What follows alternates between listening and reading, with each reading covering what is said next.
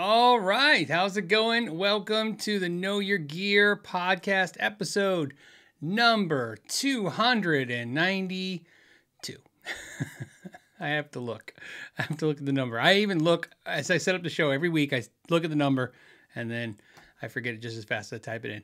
Hey everyone, welcome back this week. I hope you guys had a fantastic week. Before I get started with anything else, I want to let you know, thank you to everyone who submitted or entered into the StewMac giveaway that gave you over $1,000 worth of tools that I picked out based on what I use every day, and a Zoom call with me to go over those tools. My understanding is they're picking the winner now, so you might have a shot if you can go there right now and enter. But I mean, literally, if you're watching the rebroadcast of this, you won't have a shot. But hopefully, I'll get the email live, and we'll know who won live. That'd be kind of cool. That wasn't planned, but they asked me if I was ready for them to pick the winner, and I said yeah. And then that's why I was a minute late.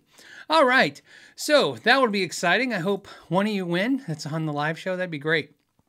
Okay, what else?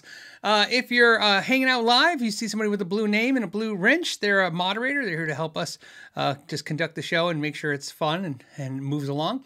If you see somebody with a green name, that just means they're supporting, just like the patrons, they're members that support the channel. And just like you guys can support, you guys support by watching, but also you can support for absolutely free for a thumbs up. I don't know if that matters. I always say that.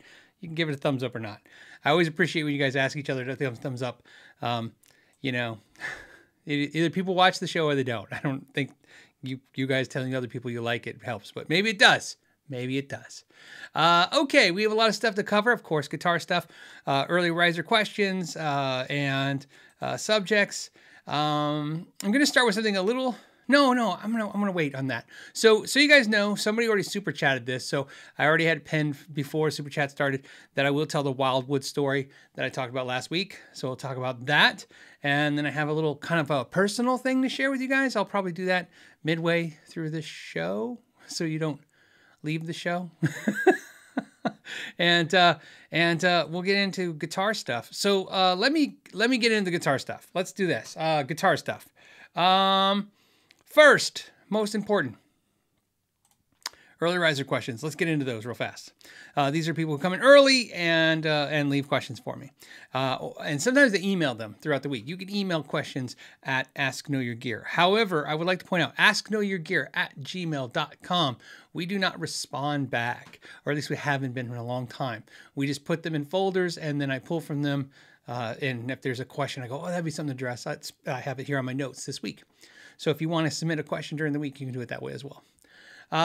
Anyways, this one came from I think it was Mr. Ace, who's a new member. I saw the new member. Thank you joining. It says, ever play an asymmetrical neck? Played one in a handmade guitar in LA the other day, and it was so comfortable. Thumbs go where the thick point is. Yes. So asymmetrical neck. Yeah, I have played. Obviously, the Music Man Access guitars are asymmetrical necks, and I've played a few other models of different brands over the years. Technically, in a weird way, the Endure neck by Strandberg is also an asymmetrical neck, but not in the traditional asymmetrical sense.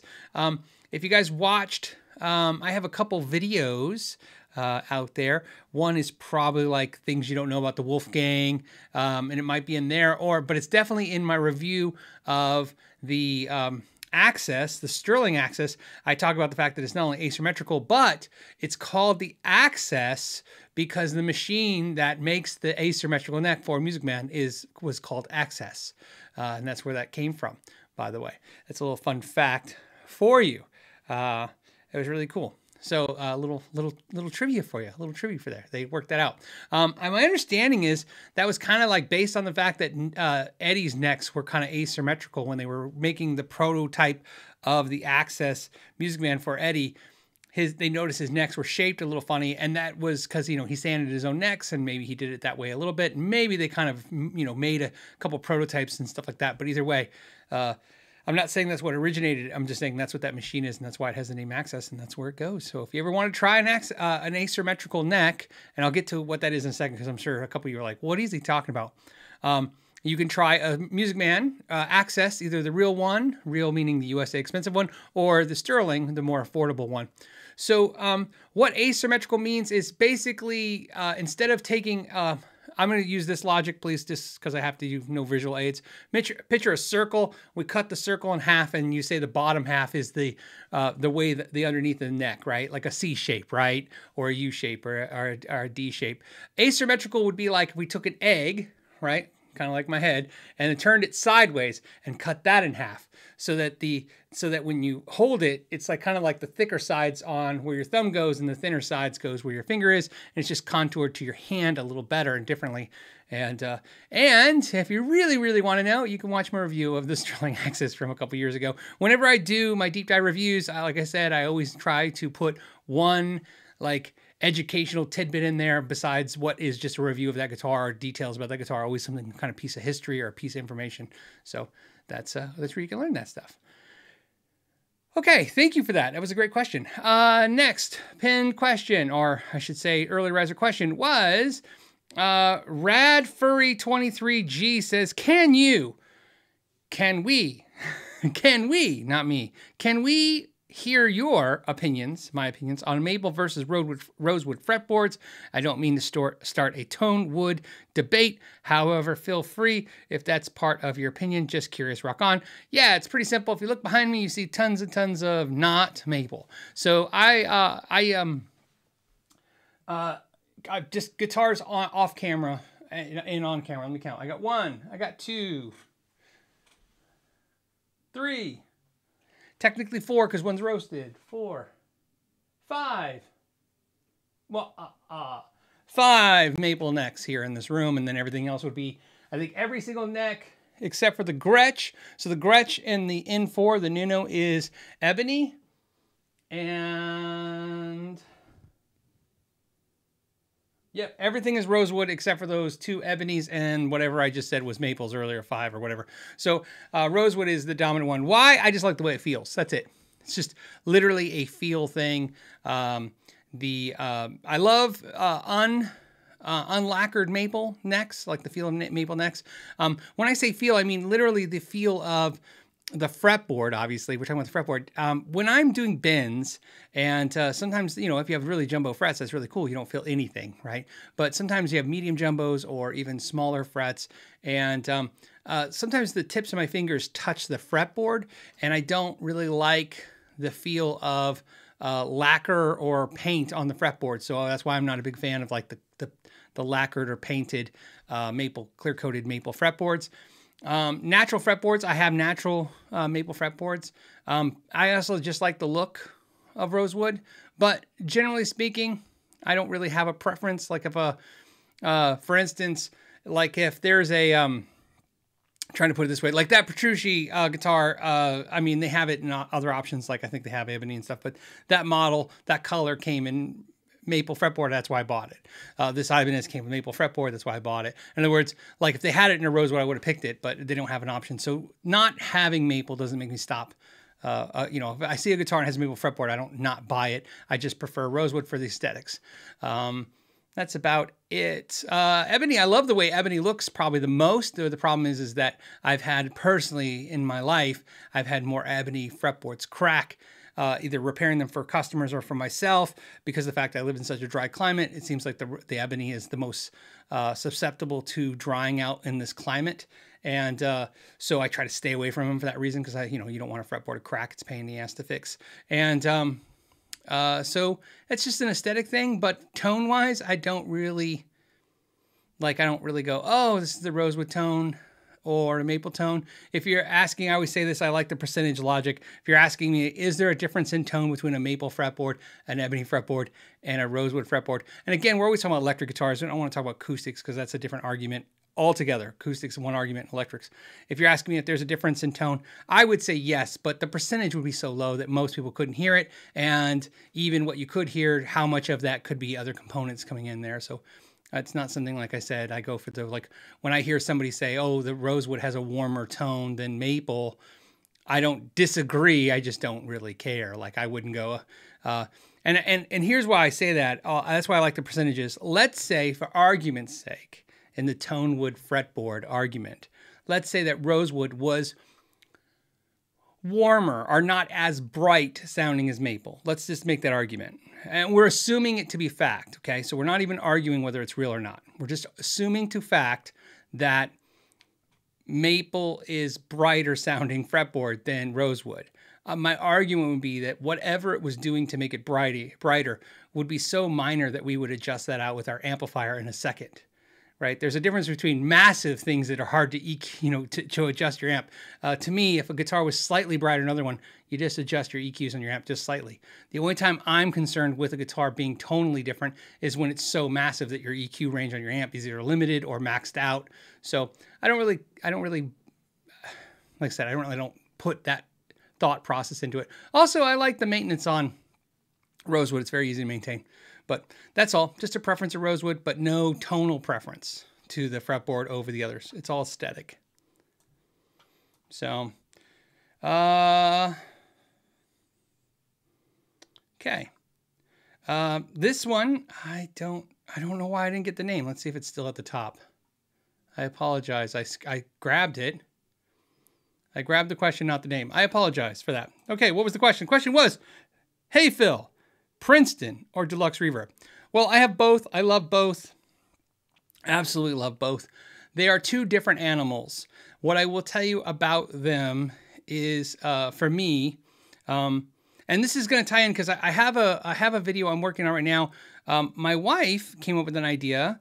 Besides doing the Instagram stuff, one of the things she came up with the idea is she has been going through old episodes of these shows and going through questions that I didn't answer and looking for interesting questions. And she even has help with it. So there's two people doing it.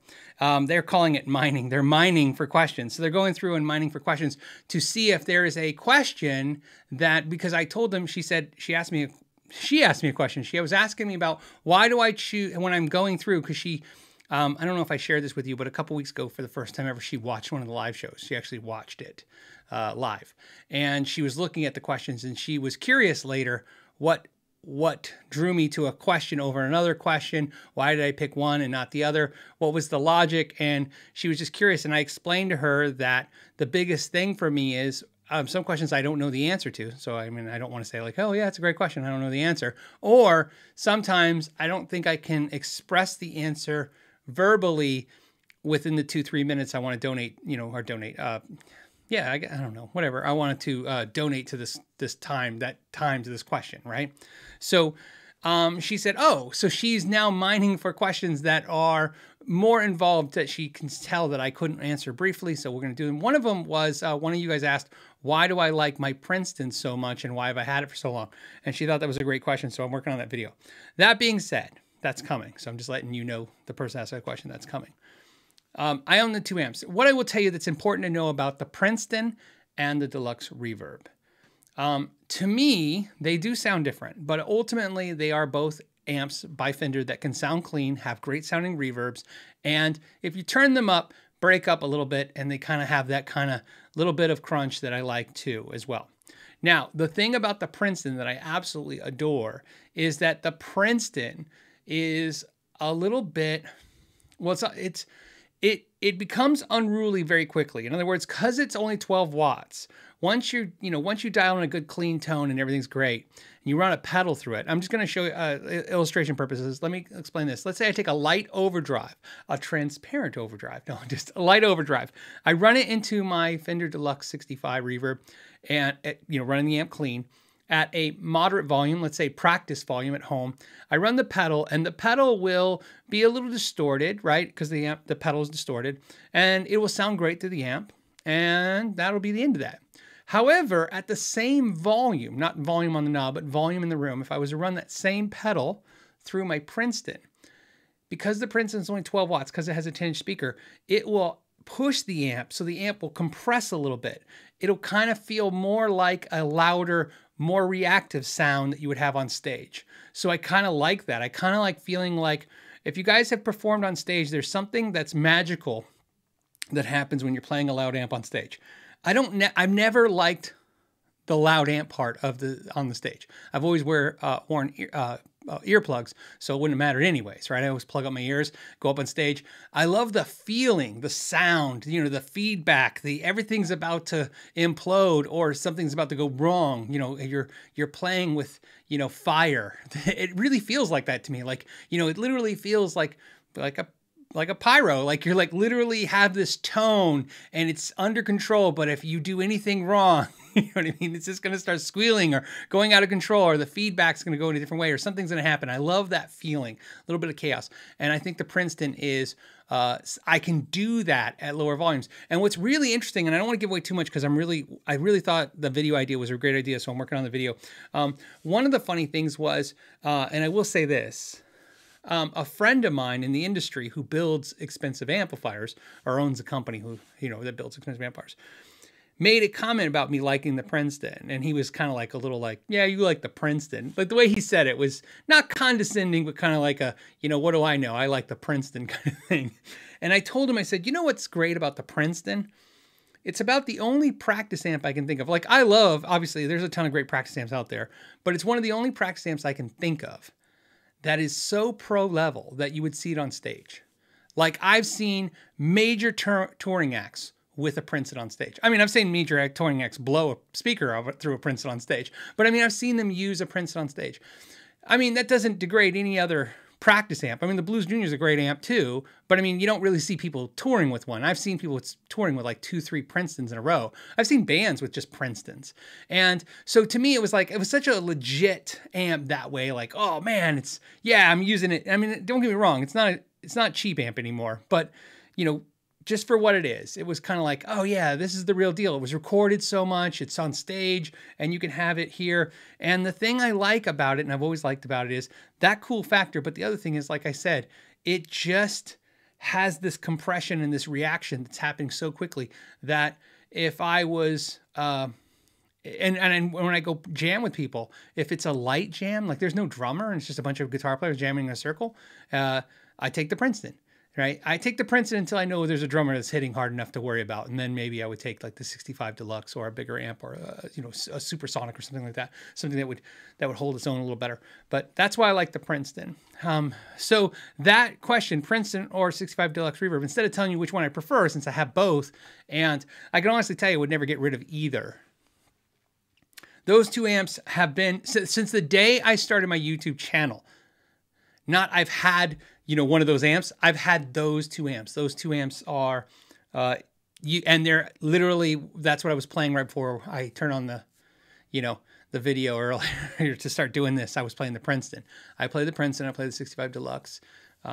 It's just, they're really great. If I had to pick one over the other, I would want to pick the 65 Deluxe Reverb. I think it sounds a little better. I think it's a little fuller. I think it's a better amp, but you know, if you're telling me I can only have one amp, I'd probably go 65 Deluxe Reverb just because I knew I'd be covered for louder playing and, you know, at home playing. But if you told me like I only could keep one of the two and that was still going to be my main practice amp, I would keep the Princeton and a little overdrive pedal, and I'm always super happy. Amanda says, see what you did? Now my brother thinks he needs a Princeton. You know, it really bums me out. One of the things about the Princetons that bum me out is it's like everything at Fender, the price is skyrocketed. But if you can find them used, I mean, just they're a cool amp that way. So just fun, a lot of fun. Okay.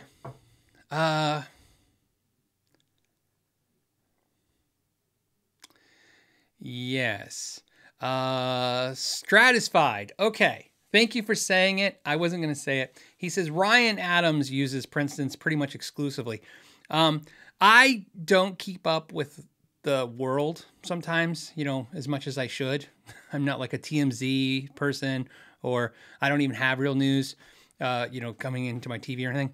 That being said, I'm aware that something happened with Ryan Adams or something with Taylor Swift, something, I don't know. I'm just saying that I know that something bad happened or whatever.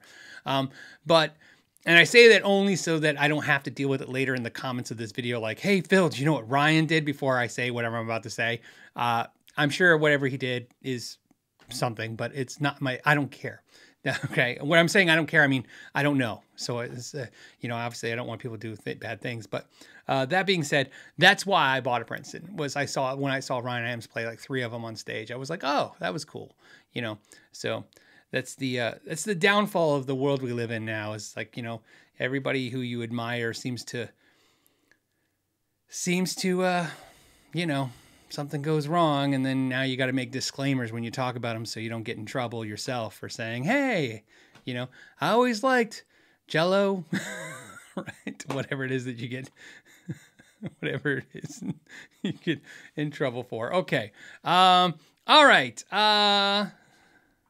Susan says, who is Ryan Adams? Why is he so nervous? Ryan Adams, he's an artist. He did an entire covered an entire Taylor Swift album.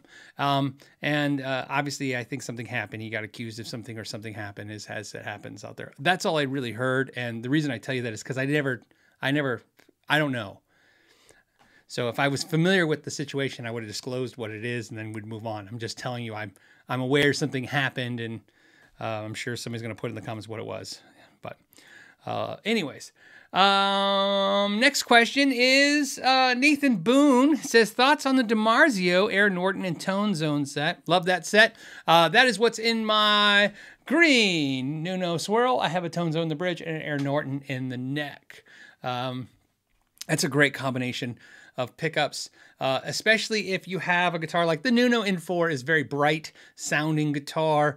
And I like the Tone Zone in the bridge of guitars that are a little bright to add those mids and warm it up a little bit. I think I've said this before too. A little fun fact, again, since we're throwing out fun facts, the Tone Zone is the pickup that Eddie Van Halen did not pick to be the bridge pickup in the Music Man guitar.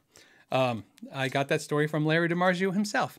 So somebody's going to go, no, it's not. Yeah, it is, because Larry DiMarzio told me. So he told me that that basically when they were making the pickups for the Music Man guitar, they got down on the bridge. They got down to 2 pickups, and they were testing the 2 pickups in the guitars, and it got down to 2, and Eddie picked one, and the other one, they really liked it, and they didn't know what to do, so they named it the Tone Zone, and that's what it is. So if you guys are curious, that's what the Tone Zone is. It's the pickup that Eddie Van Halen did not pick. And my memory now is messing with me. I'm trying to think of the artist. It might have been Steve Lukather. If I mess this up, I apologize, okay? The artist. But what's even funnier to the story was Eddie didn't even pick the pickup that's in the guitar. What I mean by that is it got down to the 2, and then I guess if I recall the story from memory, I guess it was like Steve Blucher and Larry DiMarzio were sitting in there. They got down to the 2 pickups, and they said, which one do you want? And Eddie said, I don't know. And then Steve Lukather goes, oh, you want this one? And then Eddie goes, okay, that one. And then the other one ended up becoming the Tone Zone. If I mess that story up in any way, I promise I'll run it by Larry again and make sure I got the details correct. I'm pretty sure that was the artist and that was the situation. So, you know, when he told me the story, I was really focused on the Tone Zone was this? I'm like, I love the Tone Zone. That was the one that Eddie passed over.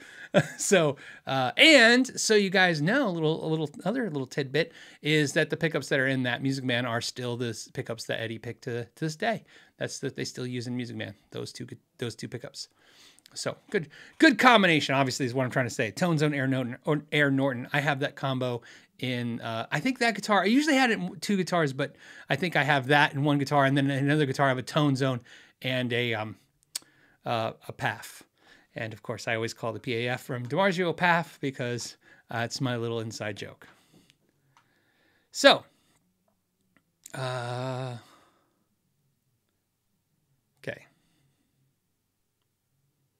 okay. Next question. Next question is, this is from someone who just wants me to know that cheers from Sweden. I just wanted to do this call out. Your live broadcast always starts at midnight local time in Sweden, but but what is late hours for a Viking in the cold winter? I just wanted to say thank you. That's really cool. It's always crazy when you hear like somebody from another country or far away is watching this, and you're like, this is so weird. I'm in shorts and a t-shirt right now. Actually, Yeah, I'm in shorts and t-shirt. Although it's a little chilly for Arizona today. Tonight I think the low here will be 39, which is pretty chilly for us. I'm pretty sure that's what I thought I saw, and the highs are in the 50s today, which is pretty chilly for us. I mean, don't get me wrong, we still wear shorts. We just wear a hoodie now. It takes a lot for you to finally go, I'm not wearing shorts and a t-shirt.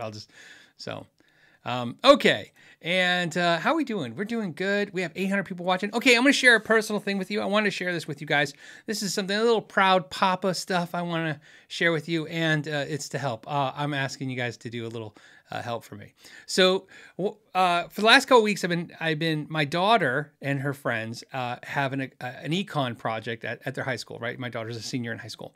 And they were told they have to make a parody song, and they don't know how to do anything. So, they don't know how to sing, and they don't know how to write lyrics, and they don't know how to edit. They didn't have, how to film. And so I was able to help them a little bit nice, right? I gave them some information. They used the room here to film, and they made a parody song. And they were really upset because they were like, they can't sing. And I was telling them about when I was a kid, there was an artist that did that. You got what I need. You say we can't be friends, right? Just sing badly. Just do it. Own it. And these girls killed it on this video. And I was so proud. My daughter raps in the middle of it, which is, if you know my daughter, well, you don't know my daughter, but my kids are not as outgoing as I am, right? They're a little bit more introverted for sure, both my kids. And so watching my daughter not be introverted was really cool.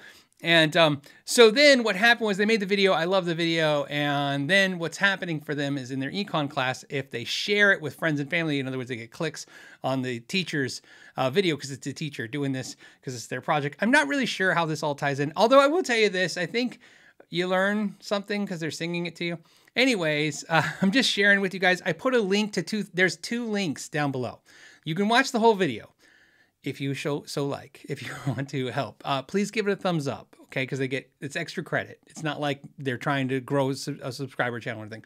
But also, I also put a clip. It'll say clip if you just want to watch the part where she raps in the middle of the part that I was pretty cool. They have to work on their stuff. It was their first video, so the sync up of the audio and the video, and of course all the stuff. But I mean, it was just really cool to see. And I don't know. I just found the whole thing kind of fun, and I think most people watch it and you'll be entertained. Like I said, they really pushed through this, considering they didn't know how to sing, and obviously that's why everything sang very flat.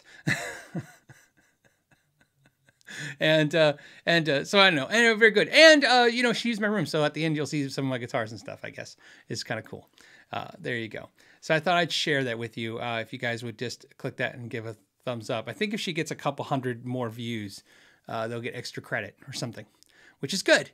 It's good. We're helping. See how silly is that? You can click on a video and put a thumbs up, and some kid gets extra credit. I don't know if I understand the world today, but as the father, I'm gonna just do it, and then mention, hey, look at that! I got the Barry Manilow mug out because he writes the songs. So there you go. Click the link down below if you want to give them extra credit. Somebody says, where is the link? It's in the description. You can't miss it. Or you can, but there it is. Okay, let's go back. Somebody says, where do I view it? It's all in the link down below. It's all, I have directions for everything down below. Unfreaking Believable says, yeah, it's a fun video, and the shots with shots in downtown Phoenix. Oh, yeah. So they filmed everywhere in Phoenix, and so you'll get to see Phoenix and stuff. It was pretty cool. Like I said, it's just a bunch of girls having a bunch of fun, which was fun. Okay, let's go back to guitar questions and guitar. The next question is from Nick Johnson, who says, hey, Phil, do you ever think the classic Gibson and Fender models will be outshined by the new things like PRS and Reverend? The cynic in me always says no, right? That's the first thing, right? It seems like, I feel like because I'm old, you know, right? You know, you kind of feel like you have this old way about you of saying, no, that's the way it's always been. But I kind of feel like if somebody was going to dethrone Fender and Gibson, wouldn't it happen by now? I mean, let's be honest. I mean, you know, there was some pretty cool guitars in the 80s, even the 70s, the 80s, the 90s. I mean, way more impressive than what's come out in today's age. What's nice about today, like I don't look as someone who's repairing guitars and working, put your hands in them, looking at guitars and technology in guitars. I don't marvel at what they've done to advance the guitar. I look at like what they've done to make the guitar more affordable. That's what's really impressive, you know, right? And not just the whole, hey, they sent it to Asia and found cheap wages. That's a part of it, of course. There is that factor, and of course, that's the factor we hate the most. But there is other factors: CNC machines, technology changes, you know, and making stuff and making materials, different, learning to use different types of woods that make more sense, you know, and not on a traditional base of like, hey, traditionally this is the wood you use, and this, instead of saying, hey, this is a wood you can source a little better, a little cheaper, a little easier, and deep down, you know, you can give a result that's really good at the end. Paints that cure a little faster. I mean, there's a lot of things that have advanced the cost-cutting part of guitars more than just, you know, cheap labor. There is. So my point is that when you think of guitars today, like when I think of Reverend, they're great guitars, of course, but I don't know if they're, you know, I don't know if they're going to be revered more than a Gibson or Fender Strat will be, or will the Paul Reed Smith do that? The one thing that Paul Reed Smith guitars has that is different than a lot of guitar manufacturers when it comes to the whole longevity of value, of iconic value, okay? And this is something I've been saying for a long time, and is that because Paul has owned PRS longer now than Leo Fender owned Fender, then Ted McCarty, I think, owned Gibson. At this point, he's one of the longest owners of a major brand of guitars, especially a figurehead type owner where it's just the owner, you know, you just Paul Reed Smith, you know, not like the family, right? You know, it's the owner. So you gotta understand, he's been with his own brand for a long time as the face of that brand. And that's good, but ultimately what may happen that's sad to talk about, but it's just a reality of this discussion is, and it's probably gonna be a long time away because he's still a young guy. That's one thing about Paul's, like 60, 62, something like that. He's still a young guy. When he passes, especially if he doesn't relinquish the reins of Paul Reed Smith between now and that hopefully long time before his passing, he'll pass while still having his brand. That may catapult his brand the same way when an artist passes on, right? Because there'll be this immediate like connection to people of the era of Paul Smith, the person, right? So that is something, you know, to say. People don't talk about it that often, you know, in guitar building, but it's very true when you think about when just people sell their companies off, how that changes the perception of what is, you know, valuable to when it's not valuable. I mean, I guess it would change too if he sold the company, but I don't think he's ever going to sell the company. So the reason I say that is, let's talk realistic now. We'd be talking at least 30 years. Okay, so 30 years from now, that's a safe bet. That's a nice long life for Paul to continue on for a long time. So let's say 30 plus years from now, there is a Paul Reed Smith and it is no longer ran by Paul Smith himself for whatever reason. Let's say he just retires or whatever. That I think will catapult the brand into that level of, there was a time where musicians will say like, I have a Paul Smith era PRS. This is, you know, like pre-CBS, right? This is pre-Paul Smith. This is post-Paul Smith PRS. I think that could happen. You know, the sad thing is, I think the real thing to understand more than anything else, which is why I love these conversations about talking about quality and I talk about collecting, because they are, in my opinion, mutually exclusive from each other for when it comes to value, right? Quality should equal to value, but that's not how it works in most cases, right? Collectability equals to value, right? I watch it all the time. I see it all the time. I see the same videos you see all the time. I see, there's no reason. I love this statement. It's said all the time. And I'm not poking fun at these channels that say it, but it's always a channel that says, there's no reason a Gibson should be $3,000. And I'm like, yeah, there's absolutely a reason why a Gibson has to be $3,000, a Les Paul. It's because a used Les Paul is $2,000, right? If it didn't hold value, they wouldn't raise value. They can't sell a guitar for cheaper than somebody wants to sell it for used. That's insane, right? I mean, we saw a little bit pandemic, right? You were scratching your heads, right? All of us. I mean, there's 852 of us right here live. Tell me how you weren't not scratching your head for the 2 years during the pandemic when half the questions on this channel were, but Phil, I can buy a brand new Fender for $900, but used, everybody's asking $980. And you're like, yeah, no sense. Well, here's the problem with that, right? No company would ever, why would you do that? Why would you sell your guitar cheaper than everybody else used, right? That's what happens to a lot of products when they're not, this happens with pedals all the time. They price a pedal too low, they're $200 and they sell out in a minute. Next thing you know, all those pedals are out there to be resold for more money. So essentially, I'm not old, I'm vintage, says Rolex does all the time. Oh, but you have to read the story about Rolex, right? When he died, he donated it all to a charity. They're like a 501c charity now. So they're not going to ever care, right? That is a great, by the way, that's a great point. However, that is a very isolated, differently weird situation. And by the way, Gary says Paul's 66. Hey, looks great. I thought he was like he looked barely 60. I mean, he doesn't look 60 to me at all, but he looks barely 60. Like he's getting there.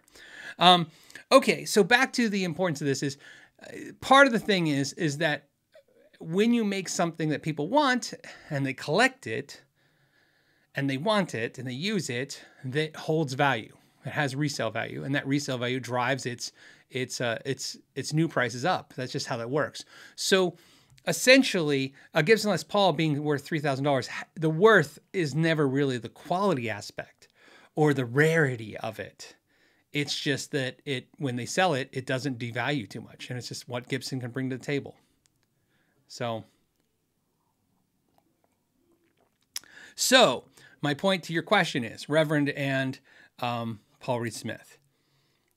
I think if I was going to give a guess to those two companies, and I don't think that you were asking me about those two specific companies, I think you were talking about in general newer companies, I would say Paul Reed Smith Guitars has the closest chance to being the next Fender Gibson.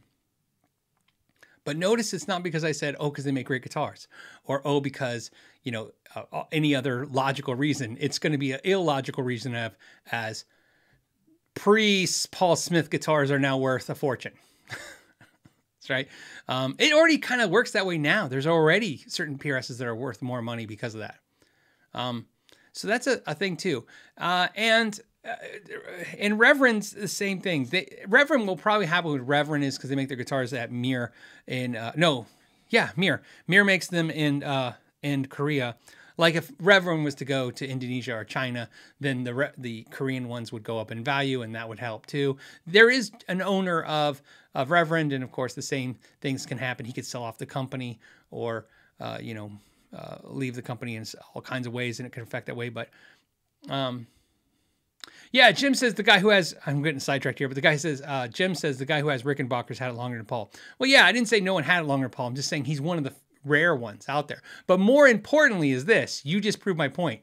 The guy who has Rickenbacker, you don't even know his name. That's my point. Nobody knows his name, right? There is like I said, Paul is not just the guy who owns Paul Reed Smith guitars. Paul is out there. So everybody knows him. He's out there. He's in your, he's in your feeds, not just social media. He was out there before social media. He's an active. He's very apparently, out there. And so that's going to have an effect. And that's how it works. People are going to say they don't like him. And then as soon as he leaves the company for whatever reason, everybody's going to be like, remember when it was so great when he was there? That's just how they talk. So it's possible that companies can do what Fender and Gibson does, but something has to happen more than just they make good guitars. because I don't believe, and again, this is just my belief system, I don't believe Gibson and Fender are valuable because they make great guitars. I'm not saying they don't. I own both their guitars. I mean, you're looking at them behind me. You know, I bought their guitars just the same. But that's not enough, because I can name a lot of great companies that make great guitars. You know, and in fact, some of the best guitars I've ever played are made by people out of their garage. You wouldn't even know their name. So it's not that. That's not the thing that, unfortunately, Gibson and Fender has. That's not how you get to the level where you sell millions of dollars of t-shirts and your brand is your power too. So.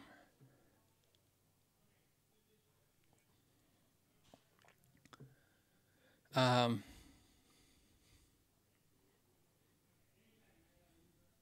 hold on. Beast Rich 501 says the Hall family owns Rickenbacker. See, there you go. The Hall family. Yeah, right. And the Martin family still owns Martin. Yeah, it's like I said, we're just talking about, like, when you think of Ted McCarty, when you think of Leo Fender, there is a thought. I mean, you know, some of you right now watching, you know, if I say Leo Fender, what he looks like. Some of you guys don't know what he looks like. You probably just think you do. You have to Google it, image it. But you still recognize Leo Fender as this iconic person, not just the guy who owned Fender, right? These guys transcend just they own things.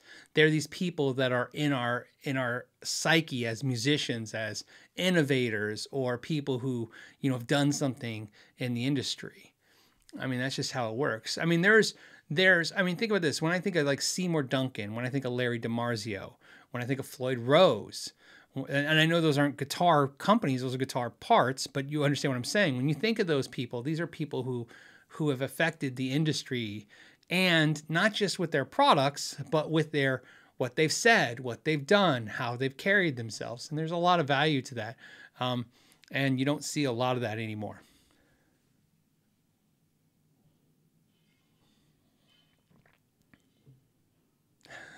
So, all right.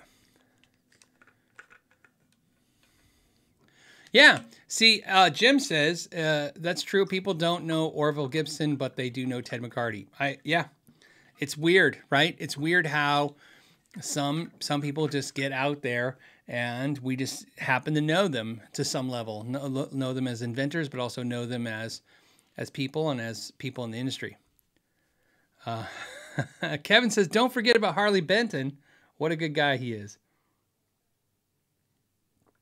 So, do you guys know the answer? I'll tell you the answer. Like, since we're doing a lot of, hey, fun fact things, like I feel like a dad today, a little fun fact, driving to the Grand Canyon. Harley Benton, this is real. This is the real answer. Harley Benton the name Harley Benton is because when they made the brand of guitars, they wanted a name that would appeal to Americans and to English people, to British people.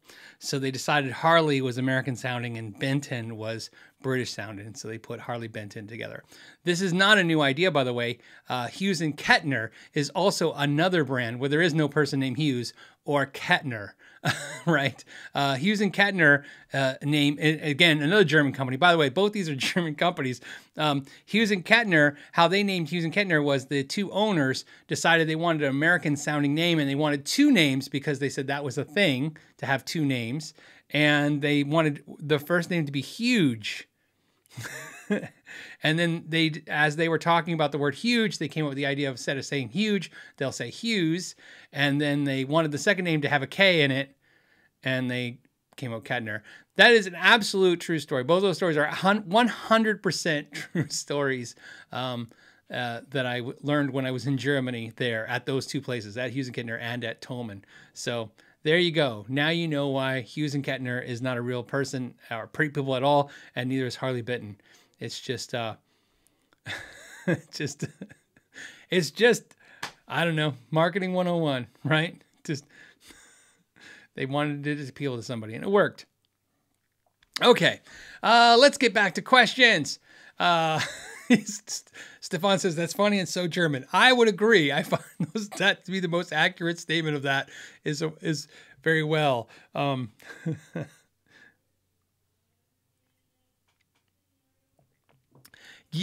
Courier says it should have been Huge Kitten. That would be a better name.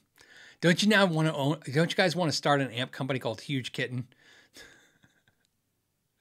So, okay.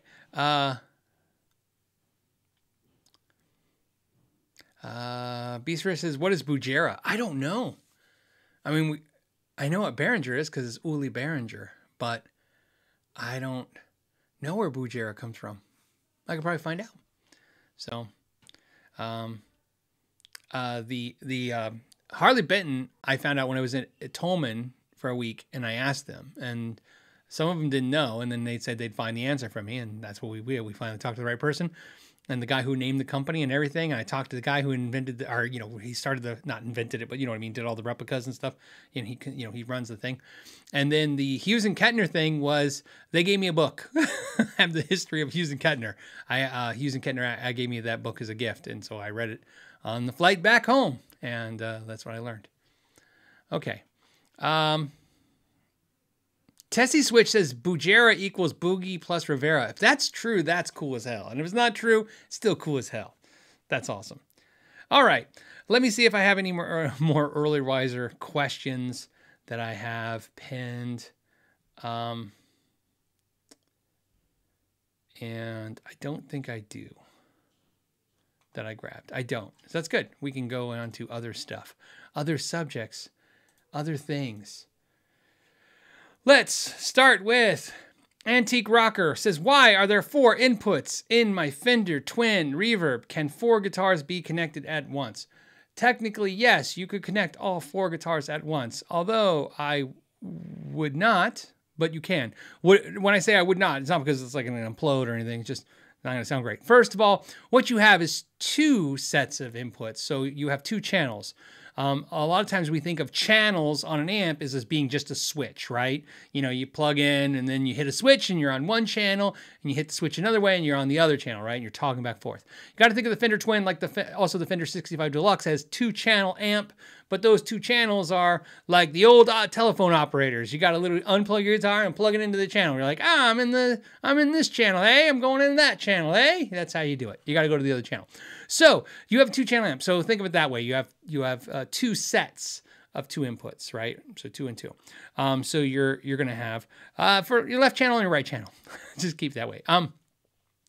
But what's important is then you have, the reason why you have 2 inputs is 1 input on each side is padded, and that's the best way to put it. And what that means is it's going to be easy. It's always going to be your left side input is going to be the hottest, or straight, I should say. When I say hot, I mean straight. It's nothing. So you plug in just like a regular amp. Your guitar signal goes in the amp, and that's the signal you got. And then if you plug into the right side one, either channel, doesn't matter, you're going to have you're going to drop, I don't know the number, I should, 5 decibels. I don't think it's 10, but it could be 10 decibels. I can't imagine it more than that. But it's dBs, 10 dB, 5 dB. It's just it's gonna pad it down. So for instance, let's say you had a really hot, let's just keep things easy, something I can explain verbally. Let's say you had a really hot pickup like a Super Distortion by DiMarzio, and you plugged into the first input on either one of those channels on that Twin, and you're feeling the amp crackle a little bit. You know, the signal's really hot. You could roll your volume control back on your guitar, but also you could go into the second input and you would notice the volume drop because there's it's going to pad that down, right? So that's what that's for. Now, another reason it's good for that is like a lot of players will sometimes take their Les Paul, the humbucker guitar, put it in the second pad, the right side, and then when they grab their Strat, they might put it in the left side because again, now, you know, it's padding, you know, that way they don't have to mess with the controls. That's really nice. The reason why I said you could put all 4 guitars in that amp and it'd be good and bad is obviously every guitar that's plugged into those right side inputs is going to be quieter than the left side. For those, all of us remember when you have a friend with 2 input on his amp and we all went to jam and one of you was quieter than the other, that's what was happening. So, plus it sounds muddy and crappy because there's a lot of signals going into the speaker and in the amp, and so, I mean, you know, like I said. So the answer is yes, you absolutely could. And if you're really determined to do it, When we would do it, when I would do it as a kid, we would plug into a mixer and then run a mixer, and that way you could. And I mean mixer, I mean one of those DOD, like just 4-knob little passive mixers that you can Google right now. It was just 4 volume knobs, no battery, no nothing, all passive, and you could plug everybody into it and use that, you know, and so you know, and adjust it and stuff. But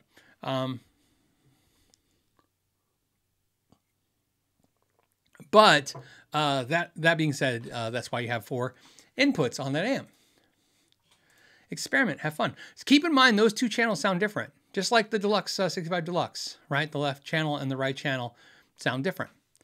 And I don't know, have fun with it, play with it.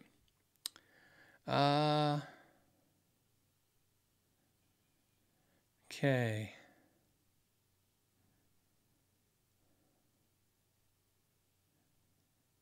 Hold on.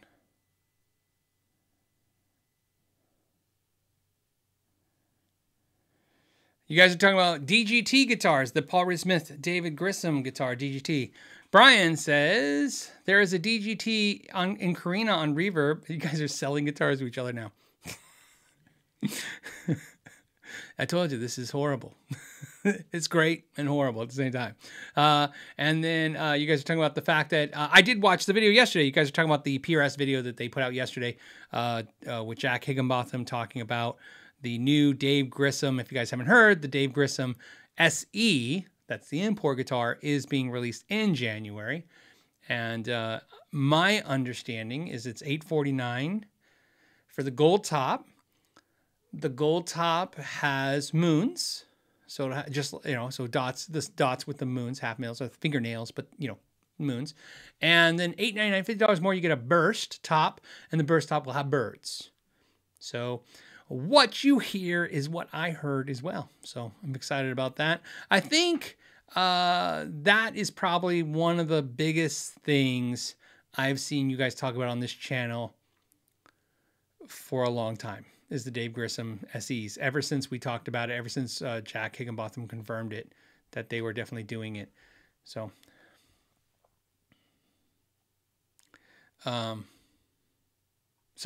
yeah, I'm excited about it. Obviously, I think it's going to be one of the most exciting SEs.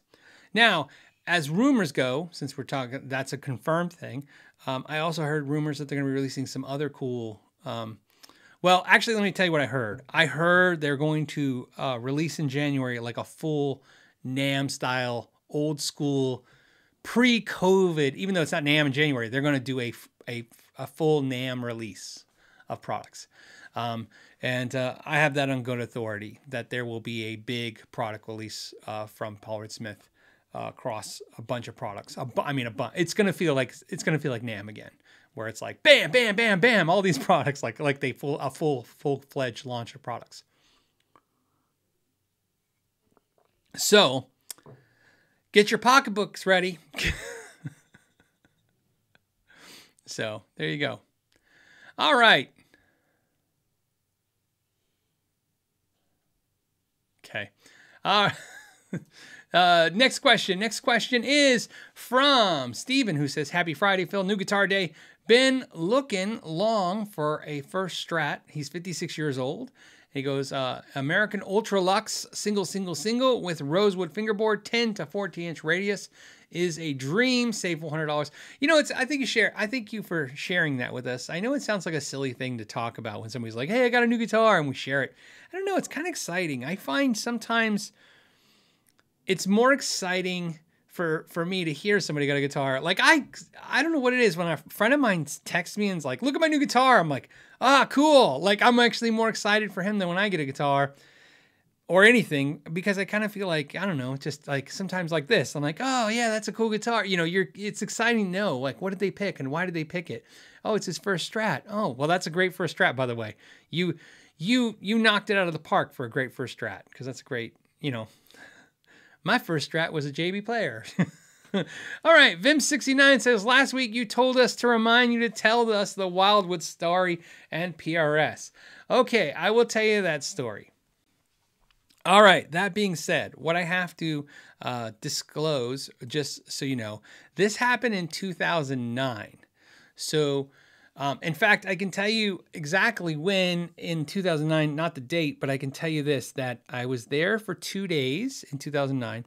And on the third day flying back is the day Michael Jackson died. So if anyone Googles that, that's exact, you'll know exactly when I was there. I'm pretty sure it was in June or July of that year. And I've told parts of this story, as it's a very long story. It's a 2-day experience over the show, over the periods of time. And the core, so to catch everybody up to date, I heard pieces of it. I was called one day on the phone, and somebody at PRS called me. This is 2009, and said, "Hey, we want to fly you out to the PRS factory. If we fly you out, will you and your wife come with us? Because she's a partner in the store. And next week, next Wednesday or whatever." And I said, "Sure." So we went, and and there's a ton of reasons why we were there. It's a very long story. Obviously, the biggest part of it, takeaway, was 2009, and the it was crumbling around everybody, and lots of things were being discussed about the economy, because it was a recession. So, anyways, the Wildwood thing and Steve at Wildwood. So I met Steve at Wildwood in the van. Steve is the owner of Wildwood Guitars. If you guys don't know Wildwood Guitars, they're a store in Colorado. To explain their store is real simple. In 2009, and it's just like that now. It's a store. It's probably, the entire store is 800 square feet. And then it's just attached to a giant warehouse. He was one of the first adopters to the idea that, okay, great, I have to have a store, and you won't sell me product, because that's what happened. You used to have a brick and mortar location. It's not as important now, but it used to be mandatory back then. And so, in other words, a brand, whether that was Fender, Gibson, Paul Reed Smith, you name it, they would not sell to anyone that didn't have a physical store. So what was happening was, he was one of the first companies that figured out, like, oh, okay, well, then I'll have a store, and it's just going to be really tiny, so I can say I have a store, and I'm going to have a big warehouse, and I'm going to ship stuff, right? This is why, whether you realize it or not, this is why Sweetwater has a store in the middle of nowhere, right? They had to have a store too. They physically have to have a store. It's not the same now, and there's some reasons for that. And again, if you want that, there's another story. I can tell you what store actually created the reason why a lot of the big manufacturers had to leave that way of thinking. But anyways, you had to have a physical store. So Wildwood, what you have to know is they do high-end guitars and high-end amps, and they really sell very little to nothing out the front door of their store. It's all online, it's all retail. And Steve was definitely one of the first adopters of that business model, way before anybody else. What I mean by that is, when I say adopters, when you guys will put in the comments, no, this guy in Nebraska did it first. I'm not saying he did it absolutely first. I'm sorry if I said that. I didn't mean to imply that. What I'm saying is early adopters, right? So if we're going to pick the first people who did it, he was definitely one of the first.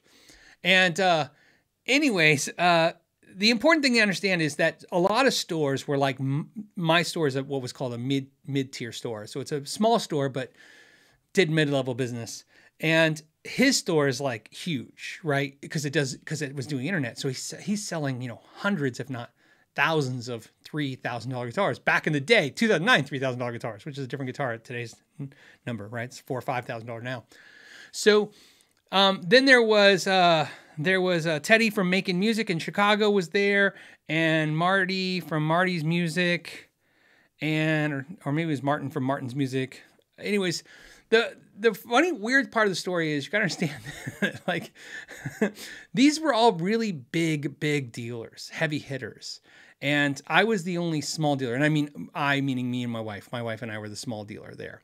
But what they were there is they wanted information. They wanted us to talk to us. They wanted to adjust to the market. They needed to figure out what was going on.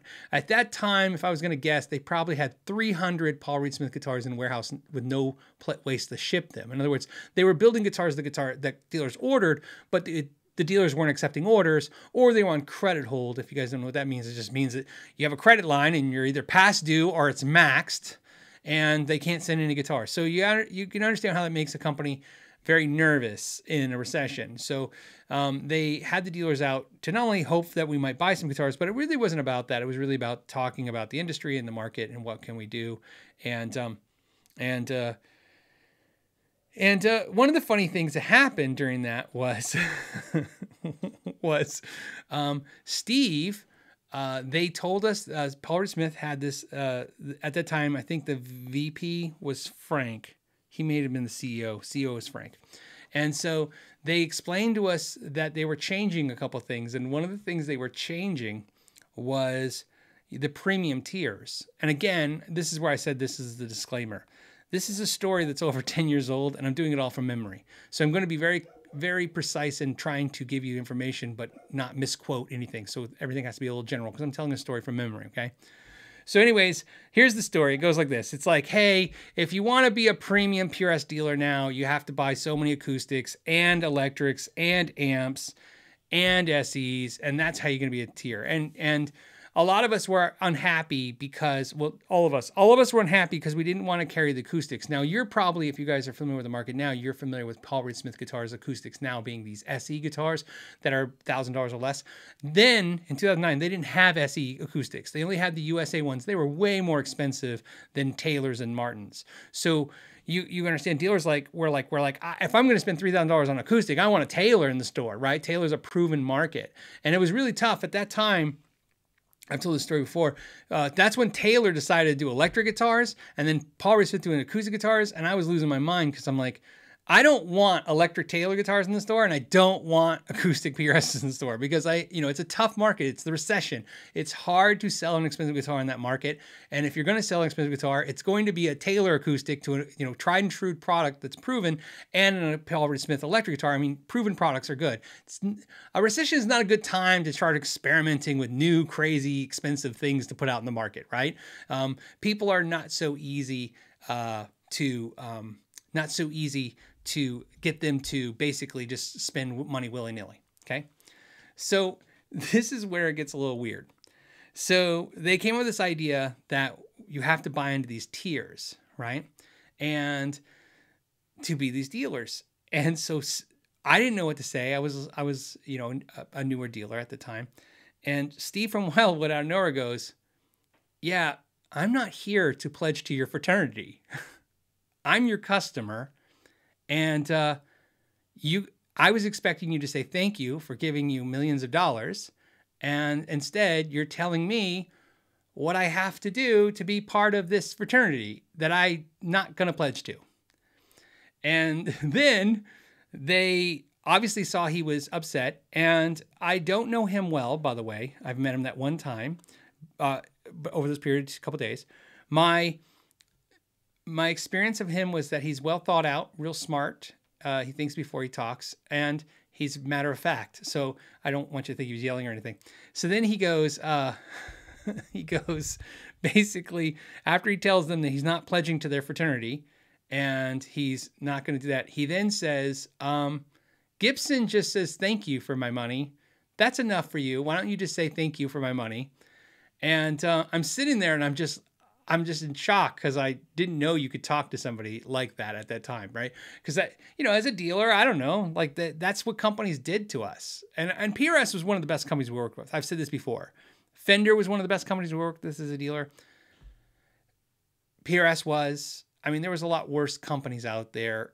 When I say worse, in the rules in which they would, do things. And it was real common. It's still common to this thing. And this is going to tie in the story into something that I can talk about that maybe help small dealers, and you guys understand small dealers and what they go through to this day. And so then he says that basically he's like, if you don't want my money, because after he told him he's not pledging to their fraternity, he said, if you don't want my money, I'm more than happy to give it to Gibson. He goes, and they said, well, we don't want you to do that. And they said, let me ask you a question. He goes, no, let me ask you a question. How come the biggest complaint I get from customers about Paul Reed Smith is they don't have a soul? And like everyone's face in the room just dropped. He's telling PRS, now he's told PRS like he's not joining their fraternity and their guitars have no soul. And why I love this story, or what happened, is I thought, oh, this is it. They're going to kick him off the factory. They're going to tell him to get the hell out of here. No, they didn't do any of that stuff to him. In fact, he had dinner that night with all of us, right? They thanked him for his time and his money. And then that was a big deal for me. And that's why, like I said, the story was big to me, because at that time, one of the things that's weird about this industry, and other industries do it too, so it's not about, indicting this industry, is they always have weird buy-ins. I don't mean buy-ins, just weird buy-ins. In prep for this story, I went to Tucson last weekend with my wife. My wife and I were on the car driving. She watched the show. She said, "Are you going to talk about that story?" I said, "Yeah." And then she made a point. She's like, you should really bring up, since that ties in, how dealers are made to buy products constantly that they can't sell. And again, not by Paul or Smith. This is not an indictment of them. It's just an indictment of the industry as a whole. And of course, if you want to know the exact companies, I can tell you then. But the problem, as I always tell you, is that information is dated. So I'd be calling out a company from doing something 15 years ago. They might not be doing now. So here's what I mean by this. You would think that a company would say, hey, look, to carry our brand, you have to buy $50,000 worth of product. And we would like you to carry a good assortment of our products. So if somebody walks in your store, they feel like you're a dealer for a product. That's how naive I was as a person when I opened a music store. I thought this is exactly what was going to be said to me. This is not how most of the industry works. Most of this industry not only has a buy-in, which is fine, they have things you have to buy. You have to buy this product. It happens all the time. You need to carry so many of this. When I carried Fender, I didn't carry Squier. I was a Fender dealer for 4 years before I carried a single Squier. That was through a loophole. And finally, the only reason I carried Squier, which back then Squier wasn't what it is today. Chris, who was running Squier, was really fixing Squier. But the only reason I carried Squier is because one day Fender came to me and said, hey, look, a dealer down the street wants Squier. We're going to give him Squier since you don't carry it. And I said, okay, I'll carry Squier too. Because I was like, I didn't want to lose I figured if the other dealer got Squier, then maybe he'll get Fender and I have to fight with him down the street. Why not just keep the brand, right? And so I pulled in Squier. And so this is the interesting part is they will do things like they'll come out with new products. Again, these are just certain brands. They'll come out with new products and they'll come to you and say, yeah, you have to carry 6 of this product. And you're like, okay, I don't want that product. I want all your other products. I don't want that one. I don't sell well with that.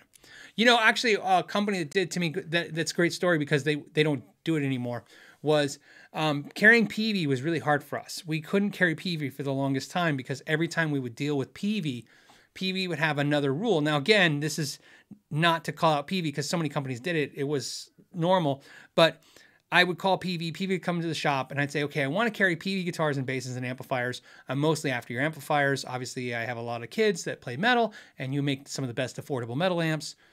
I want to do this and I want to carry your basses, especially PV basses make really good basses. And they go, okay, well, you have to carry PA. And I go, well, I'm a guitar store. I don't even carry PA. So I only carry guitars and basses and that's it. And they go, yeah, you have to carry PA. I'm like, well, I can't. I can't buy, I think, I can't remember, I don't remember what it was. It was maybe $10,000 or $5,000 a PA. Whatever it was just, you're just throwing that money away because I wouldn't know what to do with it. It would just take up a big chunk of my store and I wouldn't know how to sell it. And then the next year we talked to PV and then it was, you didn't have to carry PA, you had to carry damage control pedals. And if you guys remember, Damage Control was the company that turned into Strymon.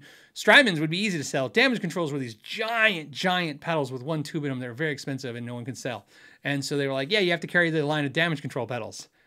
And this would happen a lot. They would just, this is the, we used to call it like whatever company it was, we would call it the tax. So we'd say, I'll go with the Gibson tax or the PV tax. You have to carry this product you don't want. Some companies were easy. Like Boss is a company, so Boss pedals was pretty simple. It was buy this many pedals, you get into this price point. Buy this more pedals, you get into a better price point.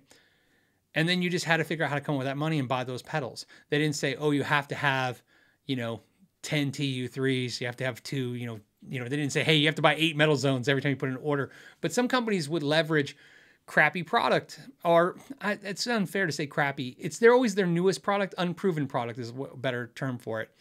And that would be really tough. Mesa Boogie was tough. Mesa Boogie, we never became a Mesa Boogie dealer because every time we talked to them, they wanted you to carry $1,500 worth of their tubes. And we were like, we don't sell tubes. You just don't sell a whole lot of tubes. Even back then you would go to Tubes or More, you go online, and their argument was, all Mesa Boogies take Mesa Boogie tubes, so it doesn't make sense if you're a Mesa Boogie dealer not to have tubes. And I'm like, okay, great. So why don't we carry some tubes? Why do I have to buy all of these tubes? And so companies come up with these strategies, and you have to make choices not to carry them or carry them. And every once in a while you make the mistake of buying a product line and going for that deal and it just wouldn't work. It would be really, really bad. So it was really nice for me to hear Steve say, I'm not joining your fraternity. And it was a lot nicer to watch them basically back out of it. And then I came back. I'll never forget this. My wife and I were forever changed. By the way, Steve also bought us dinner at the airport. That's how I remember Michael Jackson died, because we were at dinner at the airport, all the dealers, and Steve paid for everybody's meal. And then that's why the story connects to why I always wanted to buy a guitar from Wildwood. You know, I always wanted to, not to say thank you, just, I don't know, just seemed like a cool dude, and I want to buy from his store. So, but what I learned from that meeting was, from then on, we would tell people exactly, I've quoted that, so has my wife, so many times to to manufacturers. I'd be like, I'm not here to join your fraternity. Thanks. I will buy in this. This is why I told you the story, Mike Fullerton, Fulltone pedals, same thing. He had rules about what I had to carry. And I was like, no, I mean, here's the thing. I will carry your brand. I will carry it with integrity. I will carry it so that no customer walks in my store and doesn't understand that I'm not a dealer. You know what I mean? I mean, if a customer walks in, if I'm a dealer for you, I wanted to parent to the customer right away. So I will carry your line. I will carry it well. I will sell it with integrity. But I'm not buying 8, you know, and they all started doing it at some point. Fender's biggest thing. Oh, this is the story. Oh, I gotta tell you the story. So this ties in. So my wife is going, asked me to tell this story, and I almost didn't do it. And this is what she thought I was going to say. So when I said last week that I was going to tell you the Steve Wildwood, she said, are you going to talk about the slide like slide guitars? And I said, no, I was going to tell him about that when he said he's not a fraternity. So this is why the Wildwood story changed my life forever, and my wife's life forever. So as a store, we used to carry Dunlop slides. All of you here, there's 1,000 of you here, everybody's tried a Dunlop slide. They're probably one of the biggest slides, like slides on a guitar. And so we carried slides. Oh, we had a display. You'd walk in our store every day, just like a lot of stores. You walk in, we had that oval display of all the Dunlop slides, you know, brass and porcelain, the clear ones, which are Pyrex, and all the different sizes. And we carried them. We were successful with them. It's why, some of the reasons why I'm so diehard for string swing and brands, because they were good and I sold them every day and customers were happy and everything was fine. And then Fender one day told us at an AM show that now we have to buy, I think it was a percentage of what I spend a year. And we were a big dealer for Fender in accessories. So I don't remember the number. I don't think it was crazy. I want to say it was $9,000 is the order we had to put in that day for accessories. May not sound like a big number to you. Think about shirts, right? We sell shirts for 20 bucks from Fender. They cost us like $11, $12. I mean, you know, 10 shirts, 120 bucks. So, I mean, you know, you got to get to $9,000. Think about Fender accessories. They got strings, they got some cables. I mean, it adds up. So we were running out of stuff to order from Fender, right? We were like, okay, we got the strings, we got all the Fender t-shirts, we got Fender hats, we got Fender tuners, right? And I ordered Fender slides. They started carrying slides. And so I carried them.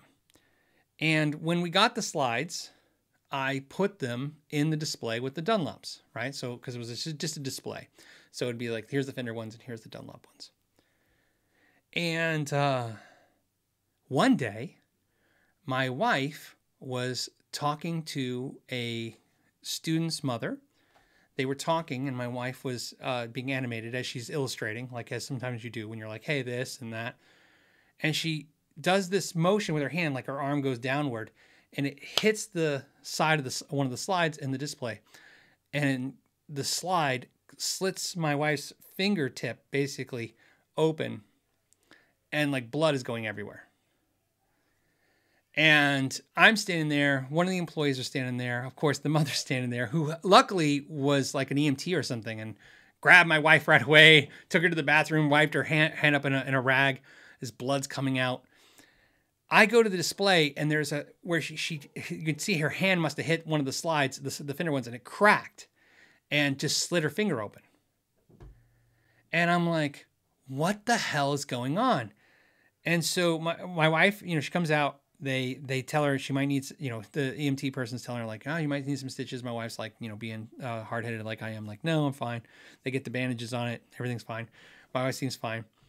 So now that we've taken care of my wife, I got to figure out what's going on with this slide. So I'm looking at the slide where it cracked and I'm like, why is it cracked? Now in a second, some of you are probably like, probably don't understand. So I want you to hold on because you're about to. I get so mad. I take the Fender slide and one of the Dunlop ones. Ralph goes with me and we go back behind the store and I take the Dunlop slide and I throw it. I'm so mad. I throw it so hard in the back. This is outside the back of the store in the alley against the wall. The Dunlop slide disintegrates into dust like Pyrex does. It just turns into dust. I mean, you can see it everywhere. It's just broken glass, but it's dust. And I take the Fender one, I throw it, and it shatters into like, you know, 15 shards. And of course, I'm like, what the hell? The slides are supposed to be Pyrex. That's what they're supposed to do. So you guys know, if you guys have a glass slide, this is a story not only about the Fender thing, Steve, but also about buying quality and why you guys should pay attention because this was a big deal. The end result of this is this. We contacted Fender, told them what happened. They said that they hadn't heard that before. Fender then, not too long after that, coincidentally, could be because of that, could be something else, stopped carrying slides altogether. And then, of course, now only carry, like, I think even to this day, I think they carry aluminum and maybe porcelain. Those slides that Fender had were made in China. They were, who knows what the hell, where they got them from. And my wife lost the feeling in her fingertip for over 2 years before she got it back. She has it back now. And if I had heard Steve tell the fraternity comment before that happened, my wife wouldn't have cut her finger because I would have told Fender, I'm not here to join your fraternity. I'm not buying your crappy stuff. I know what good quality is. I tell you guys this all the time on this channel that my little stories and my answers to your questions are always based on these experiences, and a lot of those experiences are horrible. I wish they weren't. Unfortunately, or fortunately, depending on horrible stories, tend to have the best lessons learned. And so when I tell you guys, like when I say I trust string swing because they don't fall off the wall, right? It's because for 13 years, these hangers on my wall were in my store holding my guitars, even if people weren't nice to those guitars. And I've seen other wall hangers fall out of the walls. And if I tell you guys I trust Dunlop slides, I honestly do, because I would not buy something else. Brian says, you just remember the horrible stuff. I remember a lot of the positive stuff, but there's not a whole lot of lessons from the positive stories, right? Those are more funny. We'll tell the positive stories for fun. These are more of like just the things. So that's the story. I'm sorry for a lot of you right now, like, oh man, he went on a tirade for a while and it's not guitar talk so much, but that's the story with Steve. What I learned from Steve, this is why I own a Wildwood 10 guitar, not just a guitar from Wildwood. This is an exclusive Wildwood guitar. I would have bought my small box. He makes the exclusive Wildwood small box amp, but they didn't have any. So they had this and I bought this. This was just something I wanted to do. He's just somebody that story resonates with me to this day. I'm not joining any fraternities and neither is my wife. That story about Fender, I have no stories after coming back from PRS where I'm like, and then we bought in and then we learned our lesson and we lost our ass. Like, no, I learned everything I need from that. I watched him say basically that. And what I also learned was from PRS. Their response was the next year they got rid of that idea. So, all right. Oh, somebody says I'm going through my slides right now. Yeah, that is a story, man. Like I'm telling you, it freaked us out. It was crazy. Okay. Let's go back to guitar questions. So there's my Wildwood story. All right. The next question is from Litvey. Litvey says, Phil, is there a bass version of the game changer feature packed affordable brand name Ibanez. So he's talking about when I did the Ibanez video recently where I bought that Ibanez in purple and talked about how, you know, it's really a lot of stuff for the price point from a brand name. He's like, is there a bass version? I'll tell you what I will do. Thank you for that suggestion question. I will work on doing a bass video of that. I didn't think to do that at all. It wasn't anything on my radar, but that video, of course, did really well. So, of course, even a bass version would do well. So, obviously, it should be such an obvious answer. Like, of course, make another video like that in a different way. And I didn't even think about it. You thought about it. I'm going to take your idea. I will work on that. Let's see. Enrico says, hey, break down your personal tone pie. My tone pie? Like a moon pie? Like a tone pie. From most important to least. What specs components are most important to you? Would be a great if you could ask this to builders as well, especially Paul Reed Smith or PRS. Okay, I get what you're saying. So he means tone like a pie chart, right? Percentage-wise. That's what I'm getting from this question. What's most important when it comes to tone? It's a great question. I like to think of my guitar for the most part as playability, like how it feels and how, you know, how I like it, and the tone more so coming from the amp. I really believe everything matters. I've said this before. I think the guitar matters, the pickups matter, the guitar cable matters, the amp matters, the speaker matters. The room obviously matters that you're in. I mean, anyone who's had a gig knows just different rooms are a nightmare. And there's everything that affects your tone, the overall tone you're going for.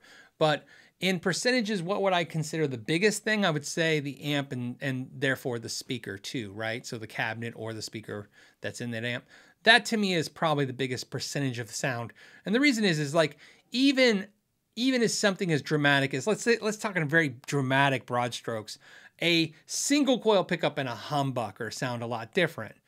I think with an amp, I could adjust an amp so that even if you thought you heard, you know, even if you still go, I can still kind of tell it's a single coil.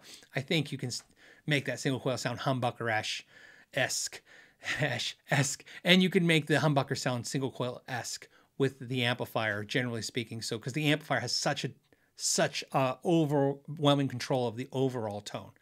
So I would say amp is probably most important, and I do consider amp and speaker. And if the question is what's more important is amp and speaker, I don't know how to answer that, since I don't think you can do one without the other. I mean, maybe you could, I don't know. So to me, it's the amp and speaker. That's the biggest part of the tone. Then the next biggest contributor to the tone would probably be the pickups, right? And then the guitar itself, i.e. meaning if it's a solid body or a semi-hollow or hollow body, mostly hollow body to semi-hollow type of bridge, component-wise. I've said this before. I like this. I'll say it a thousand times forever. Tone wood. I believe in tone wood. I just don't believe it's a big deal. Like I believe that if you take a hard piece of wood and a soft piece of wood and you make a guitar out of them, there's gonna be a difference. Whether everyone can detect that difference, I have no idea. If only one person can hear it, that's great. But what I will tell you is, I think before that is a factor, I think components actually have more to do with the tone than the wood. So, when your bridge could have more an effect on the tone, the nut, the fret wire, the things that are, I guess if you break it down to its easiest way of thinking of it, the strings are where the sound's coming from. We're amplifying strings. So strings are important. We already know, I've done tons of videos, a nickel string, pure nickel string versus a stainless steel nickel wrapped, or some of the brighter strings that are brighter materials. Those are going to have huge effects on what the pickup hears. And so that's a big factor. And then of course the things that those strings touch. That's really important, I think. Everything that affects the string will affect the sound. And the reason I say that is this. I was watching a video one night, and I was watching a bunch of guitar players talk about something, and I go, wow, it'd be really cool if there was one bass player in there. It seems like every bass player understands the concept of where we pluck on the bass in reference to how close to the bridge to the neck is a huge tone difference. Like every bass player, and I feel like I'm pretty confident in this. Every bass player knows when you're at the gig, like, if you're going to dig in, you want it a little brighter, you just back your hand towards the bridge and you dig in. And if you want a little boomier, you just go towards the neck. That's just how we move. Guitar players, I heard one guitar player one day was talking about how some guitar players play louder than other guitar players. I'm like, louder? I'm like, well, if you hit harder, you'll be louder. But essentially where you're picking, right? If you're picking over the pickup, or if you're picking, towards the neck where it's, a little bit more bassy versus, the bridge. Some guitar players pick with this constant, whether they realize it or not, there's a little bit of their hand always touching the strings. There's always a little mutedness going on. They're never letting the strings truly ring out. I'm not talking about palm muting. I'm just talking about some guitar players just always have what I call control. They're dampening some strings because they're always trying to just let certain strings play through. Sometimes this is just from years of practice. That's how they control their strings. Some guitar players are just crazy and hit, like Kurt Cobain, just all big chords and big hits and there's just let the guitar ring and do what its thing is. And so that to me is a bigger part of tone than maple versus rosewood or mahogany versus alder. I think those things have bigger effects. Like I said, and then that's the pick. So like I said, because everything that has contact with the string, everything affects the string. So I think that's how I like, if you're talking about a tone pie chart, that's how I would focus that tone pie chart is the string starts the sound and then everything is either taking away from that sound. Or enhancing something in that sound. And then that's how I would probably do the percentages. Well, I don't know if that'd be, I feel like if I did a video with a pie chart and I was up there with a pie chart, like, this is 30% of your tone. I feel like it'd just be all out pulling it out my ass like I just did right now. And although I think it makes good for conversation, as a actual standalone video, it just looked like some prima donna guy telling you how he's figured out the world of tone. And I don't think that's what tone's about. I think tone is just this conversation we have. It's just a conversation because, what else are we going to talk about? Politics, right? Religion? No, we're guitar players. We talk about music and gear. All right. Then we have Bradley who says, hey, what do you have, Bradley?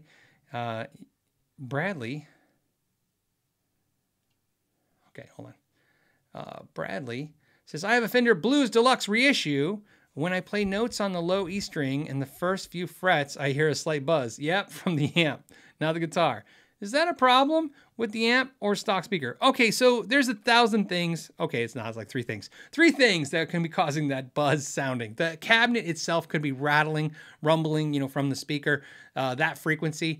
It's a fun little crazy thing. Oh, God, if I tell you guys this, I'll feel bad, but I'm going to do it. I'm pulling the trigger. Little fun, little fact, since we're doing the dad fun facts today. Next time you guys go to a music store, it's a little hard in the Guitar Center because it's a big store and it's loud, but you can do it in most music stores.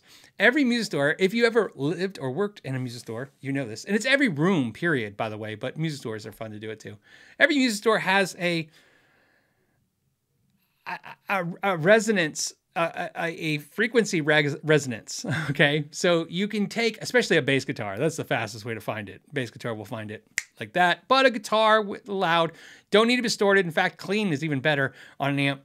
Take a guitar, turn the amp to clean, turn it up a little bit, enough to let everybody know you're here, and pick a string, low E string, high A string, or low E string, A string, start playing each note. Boom, boom, boom, boom, just hit a note. And at one point you'll hit a note and every single instrument in that store, acoustic, the ceiling, the rafters, everything will go ring. It will just start singing. And it has to do with, seriously, the construction of the room, the shape of the room, where it just happens in every store. I don't remember. I can ask Ralph tomorrow when I see him. I know for a fact he'll remember what our store was. So if somebody hits it, it would just literally do that. You could do it in your church if you play at church, right? But it's hilarious because you could hit big chords loud in the amp, nothing will happen. But if you just find the right note and you hit it, it will just literally everything in that store will just start, because the guitars are hanging on the walls are attached to the ceiling, and whatever's causing it obviously will just start doing it. And it's really hilarious when all the guitars do it. I want to say ours was A, but again, I'll ask him. So why does that tie into this question? I don't know. I just want to, no, I'm just kidding. Because that happens with amplifiers as well, by the way. So you hit so you're hitting a certain note and that frequency vibrates and the cabinet rattles or the tubes rattle. Something's rattling in the amp and that's what's causing the buzz. And if it's rattling fast enough, you get that zzz, like a buzz. I'm thinking that's what you're asking. Not like a buzz, like you're getting 60 cycle hum in the amp. That wouldn't make sense just from playing a certain note. So what can that be? That could be your tubes rattling. So unfortunately, you would have to replace the tubes if you don't want to hear them rattle. But of course, the next tubes could rattle too. Or it could be something else in the amp rattling besides the cabinet. It could be the reverb tank. There is all kinds of things you can do. You can get dampeners and rubber dampeners and put them in the amp. And, you know, I've seen guys take wood glue and try to wood glue stuff up. I mean, there's all kinds of ways to do the spacers, everything you can in there to get the cabinet to stop doing that. Sometimes if you get lucky, you can take the metal feet off the bottom and put rubber feet. One of the things I would suggest if you have the ability to is take, I have hard foam blocks. I'm trying to think what else you could use. Something hard, something that's absorbent, like almost like if you have a yoga pad. I know, a weird thing to say, or maybe it's not. You need 2 yoga pads. You take 2 rolled up yoga pads and you put the amp on those. Again, just to make sure the amp doesn't fall over. A thick mat, anything rubber to dampen, and maybe like think about the amp being like, picture it in your head. You're putting your amp on a shock, and you're hoping that the vibration is just going through and it gets absorbed by that, and the amp can't really shake the same way. That will actually probably solve it more than anything else. And if you don't have that stuff, you can always change the position of the amps. Whether or not where the amp's positioned will help. But the cheapest, fastest way to test it and actually fix it is get that amp off the floor and something dampening underneath it. And like I said, any kind of hard foam or rubber or anything that absorbs vibration would be perfect. That doesn't let the amp fall over. That's what I would suggest. At 10 says, Dear Phil, please, for April Fools, put together a Fender Strat Lego set for the Lego jar. I had my wife put together the Lego set, Strat Lego set. I bought it last Christmas. Like I said, every Christmas I buy Lego sets, and my wife and daughter, and sometimes my son, but it's mostly my wife and daughter, they put them together. And last year I bought my daughter got the Friends sets and my wife got the Strat set. I wanted the amp. So I have the amp down in my shop. If you look at certain footage of my shop, you'll see the Lego amp build. She did that. So unfortunately I can't put it together because my wife already did. And, but it was fun. I highly recommend it. It was like $100 then. It's probably more than $100 now. It was cool. I feel like it was pretty legit for $100. Like I didn't feel like, you know, like it was stupid. I just thought the amp looked so much cooler than the guitar though. All right. John says, Happy Friday, all. Anyone been on a music-based holiday that they can recommend? Oh, fancy a break, but not sure about flying with guitar or bass. Gold seems to be good for the holidays. Oh, so there you go. He's asking you guys, putting that in the comments down below. Benjamin says, Brussels sprouts been saying hello. Hello, Brussels sprouts. Thank you, Robert, for the super chat. Octopus Ears says, finally got my hands on the steak and eggs. Tasty. Is the steak and eggs Dane Electro pedal, I would assume? I watched your video. When did I watch your video? Octopus Ears. I watched, because you can't forget a name like Octopus Ears. I watched your video of the Paul Reed Smith HRDX. That's the video I just watched. Good video. Thank you for putting that out. It's always nice to get insights and stuff. I tend to, as you guys know, I tend to watch a lot of the channels where, again, I don't really care about people playing stuff. So, although I could call most channels, it's a nice thing to say. I can call most channels that can play amazing friends, RJ Rinquillo, Sean Tubbs, Pete Thorne. I mean, I'm not saying we're like besties, but I'm just saying, like they're nice people. I've met them and I know them. So I love all their playing, but they're not what I'm personally looking for when I'm looking for information about a product. All I really want to know is what somebody's opinion was of it. I'll figure out the rest on my own. So I tend to find channels anywhere where I find that they're talking a little bit. I just want to know, like, I'm looking for you to tell me, like, this is what you liked and this is what you don't like. And then if that falls in line with what I was anticipating, I'll go ahead and pull the trigger and buy it. So thank you, Octopus Ears, for that amp video. And I'm assuming you like the new Steak and Eggs pedal. Assume. If not, and if I'm right, I guess you'll do a video. Grumpy Mike for the tone jar, and why not? In your opinion, is the Evertune bridge a passing fad, or will it survive the market cheers? The biggest issue it has, and I know this because of now that I've worked with it a little bit, it's a little heavy, so it adds weight to the guitar. A lot of players are not really interested in that. It's a huge modification for guitars. I can see now. Here's my take on it, and I will do a video eventually on it. But the sad thing is the quality is not in question, which is good. So in other words, like if you want an Evertune bridge and you're worried about quality, I feel like the quality's there. If you want it because of, and if you're worried about whether it does its job, it does its job. The question is not, to me, is it quality? It is. Does it do its job? It does. I kind of feel like in the stay in tune game, headless guitars have kind of really nailed it. So the one thing is, I would say is, and this is going to sounds really strange, is that if you want a guitar that you tune and forget about, I would say look at Evertune or headless guitars. And when I say headless guitars, I mean exactly that. Quality made headless guitars, right? And because again, there's no tuning keys to bump. The fine tuners are exactly that. They're fine tuners. They don't really move. Once you tune it, you come back 6 weeks later, you strum a chord, it's still in tune. The less wood means less movement, less problems, right? It's just efficiency of that. But I mean, I understand it. So here's what's interesting. I'd almost argue in the weirdest way that you can argue something. If you want a guitar that's really stable in tuning and you don't like headless guitars, Evertune would be your solution. It would give you all that. I can't imagine it's better, just playing them both, quality-wise, like for staying in tune. But aesthetically-wise, I mean, if you have an Evertune, you have a guitar that looks like a real guitar, it doesn't look different, you can stick it in a guitar. I think, I don't know why, but the idea of having a telly with an Evertune in it is just the most appealing thing to me. So that's what I'm holding out for, to actually do the official review. I'd like to do an Evertune review, not only where I've had it for a while, like I've been working on, but also I'm going to keep it, and then maybe a year later go, where am I at now? Where am I now? Instead of hey, I got it, I did the video, I gave you some insights and I flipped it. You know what I mean? Sometimes I like to hang on to stuff because of the fact that I feel like that shouldn't be the end of that story for a lot of players that are thinking about purchasing that. But there you go. That's my thoughts. Okay. I have no idea. Chaffee Booms, if I'm saying your name right, says, hello, good sir. Can you recently refret stainless using a fret hammer? No press, or should I get a press? You can absolutely do it with a hammer. You can do anything with a stainless steel fret. It's the same as nickel. I decided a few years ago when I refret guitars, I only refret in stainless steels. When I did my Palbert Smith Mira, I refret it in stainless steel, not because I thought it was better, just because, I only do it that way. Reason is because it's kind of like, if you're going to do a refret on a guitar, this is my thinking, okay? When somebody says, you have to, I hate this statement so much, and I hate to say hate.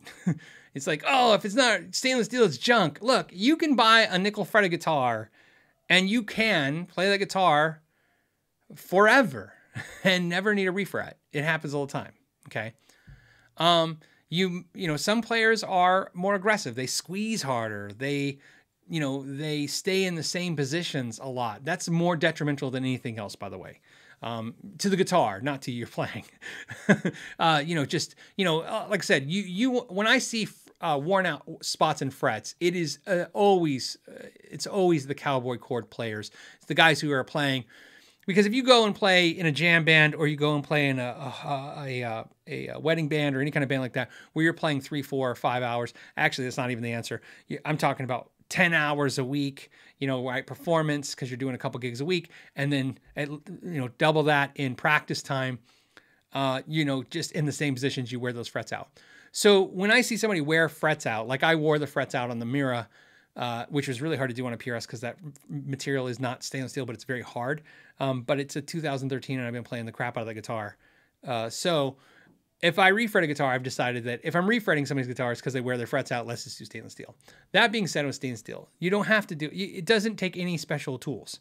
Nathan does stainless steel frets at Fender Custom Shop, and he will tell you he uses sandpaper. They don't even use files. They do everything with sandpaper because it's cheap. He didn't say that, I'm saying that. So in case somebody from Fender is watching, like, what did he say? He didn't say that. I'm saying that because they can do sandpaper, because sandpaper, you just do it and throw it away.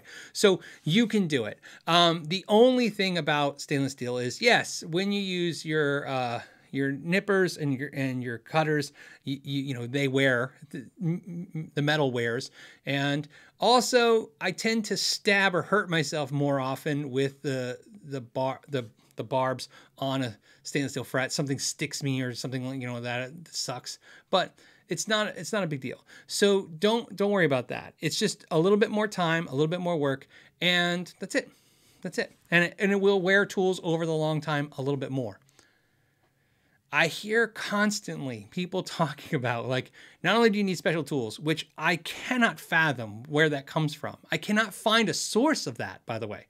I can't even figure out where it's coming from. When I say where it's coming from, I don't care if some guy in Nebraska with a YouTube channel, 8 subscribers said it and it just somehow got out there. I'm not trying to insult anybody. I'm the same thing essentially. But what I'm saying is that I'm trying to find the source of like a certified somebody with experience doing it is saying that. I cannot find anybody who's basically saying that. You don't need special tools.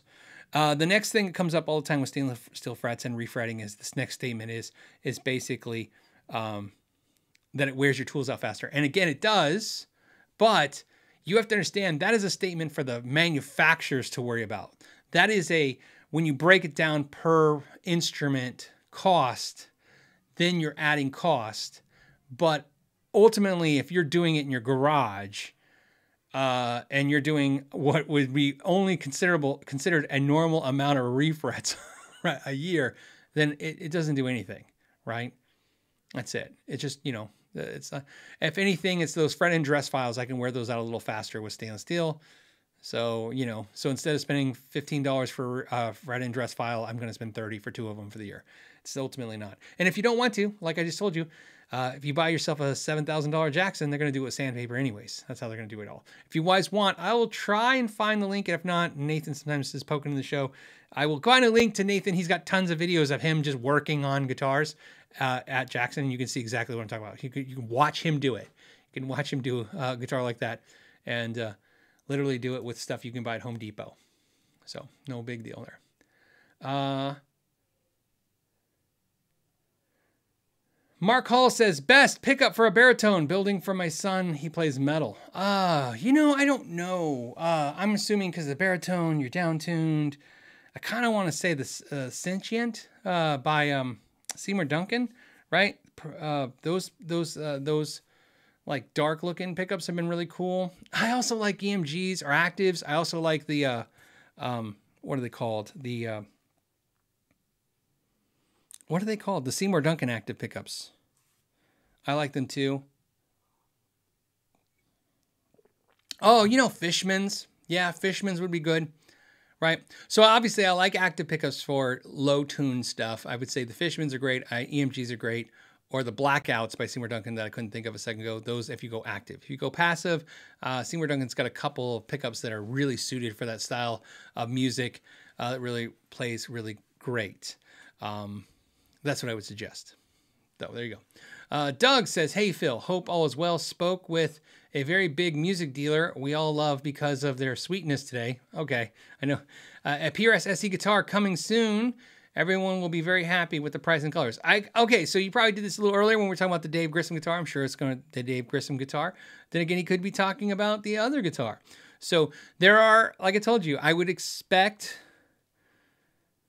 to be prepared in January for a pretty large, I like the term NAMM size launch from the Paul Reed Smith folks, and some really cool things. So,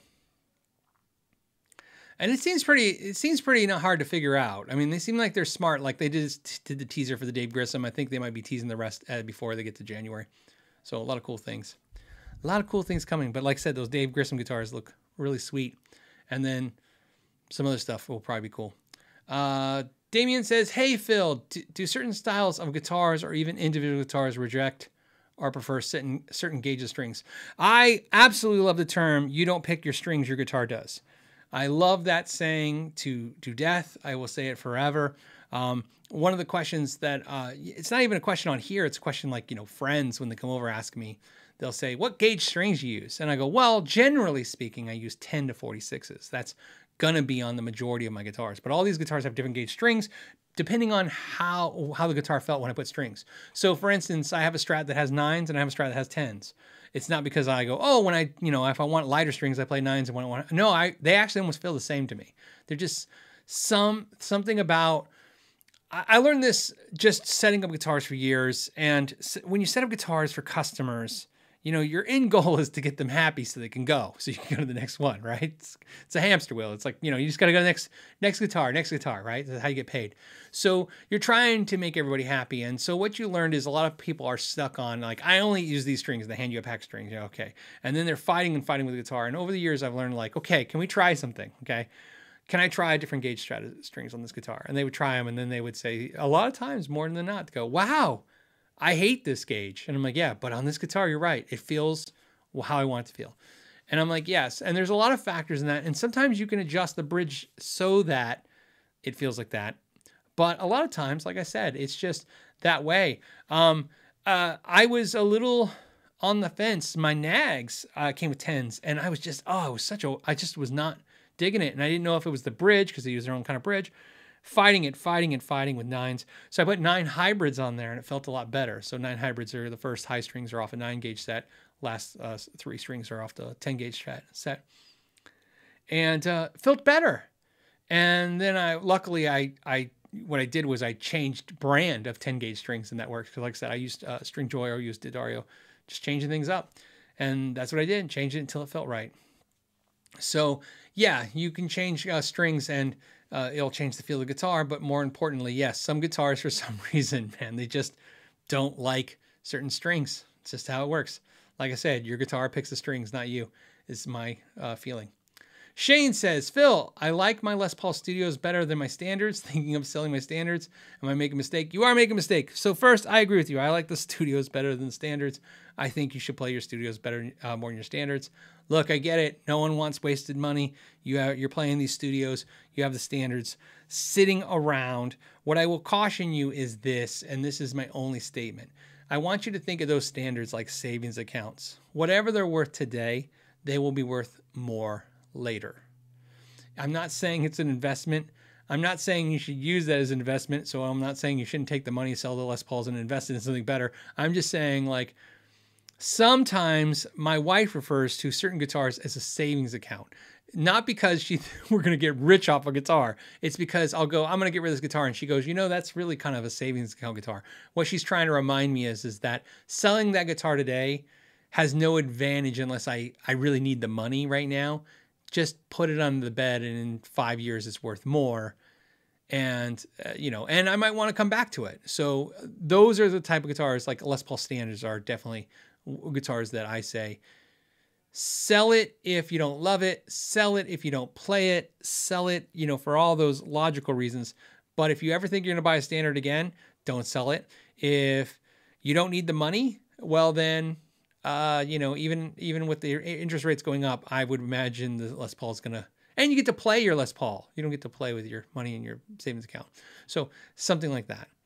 And I, like I said, I caution that because I don't want any guitar talk to be more about money than it is guitar and music. But I do caution anybody to sell even in this, as the market softens, if you have a premium guitar like a Gibson Les Paul Standard, like an American Strat, things like that, I would be cautious to get rid of them. In other words, you want to make sure you're double sure you want to get rid of them, because they're just going to get worse to buy later if you ever have to buy them again. That's really the big thing. Mr. says, thank you for the story. He said, great story, but I translated it that way. Enrico says, hey, Phil, you missed the pre-show super chat. Thanks. Okay, I got it. I scooped it up, right? Yep, I did. I want to double check I got it. I did. But thank you for double checking on that. Natasha Ninks. Oh, by the way, thank you for catching a live show. I saw where you said it was their first live show. What model of Kiesel bass did you order? Happy holidays. I did the Vader. And the reason is because the Vader came in a 30-inch scale. That was it. I would have gone any other bass. I'm not saying I don't like the Vader. I love that Vader. But I mean, there's other basses, including headless ones, I would have preferred. But the Vader was the only option to get the 30-inch scale bass. So, should I put in the comments down? Should I put a picture of the Vader bass, the new Kiesel bass? The video is not ready for launch, but should I put the pictures on Instagram? I can give it to my wife and have that done. That would be, I think it'd be cool. It'll be funny because I'll be shocked if any of you guys can predict what I picked. My wife was when I took it out of the box, she was like, "What?" She just never in a million years thought that's what I was going to pick. Those colors that way, which is saying a lot. Don says, "Hey Phil, I just spent a week in Nashville and now have gas for a Slash Les Paul. I'm a bedroom player and it's a lot of money. Your thoughts?" It is a lot of money. So there's, obviously, look, I don't want anybody to spend money you don't have. That's not ever a smart move. These are luxury items, and as such, they are wants, not needs. I don't feel like I should have to talk like that, but I'm talking to you like my buddy, right? I would say the same thing to my buddy. That means saying, look, if you can afford it, it's not the worst thing to do with your money. This is what I'm trying to say. They are cool guitars. I think, especially now, you can probably find some deals. Remember, the market's soft a little bit. Go out there and poke around. See if I always say this, a deal is not everything.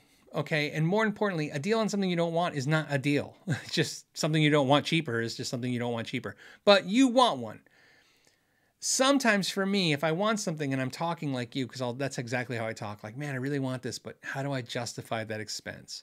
One of the best ways sometimes to justify that expense for me is ask around with some dealers and see if there's a deal out there, and then see if that deal kind of prompts it, like, yeah, that makes me feel a little better about this purchase. And then sometimes if I really want it, I don't have to worry about that. I just go. But it sounds like your case, you want it. You just need to validate that expense. Maybe if you can find a discount, maybe if you can get rid of some gear, that helps too. Something like that. Kevin Ramsey says, whatever happened to Dean Markley making guitar amps? My first amp was a K20 with an 8-inch speaker. I loved it. The only place I can find them is on Reverb. Thanks. As always, know your gear. This is a conversation I had with my patrons on the last call last month. And so I got to find something to talk about this month. But we talked about amp companies and how amp companies they've been dying for years and going away. And whether you guys even know, I don't know if you know, Egnator is now dissolved. It's no longer a brand. Egnator Amps is now officially gone.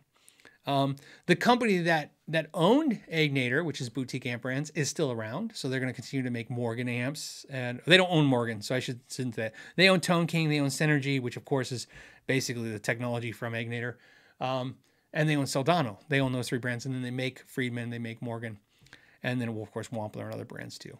But they've decided to dissolve the Egnator brand. It was funny, that announcement came 2 days after I just told my patrons that, we're losing amp brands like crazy, and we're going to lose even more this year coming up, because of the fact that it's a tougher market, and it's becoming a tough market because of the fact there's a lot of great competition. Look, look at the Spark, look at the Yamaha THX, look at these amps. You can plug into these things and they sound great at low volumes. You can plug into software. Now there's a lot of competition from a lot of angles. And then of course you have an entire community of guitar players that as they get older, they become more established and affluent in their purchases. In other words, like, hey man, 20 years on the job, hey, what am I going to buy myself for Christmas?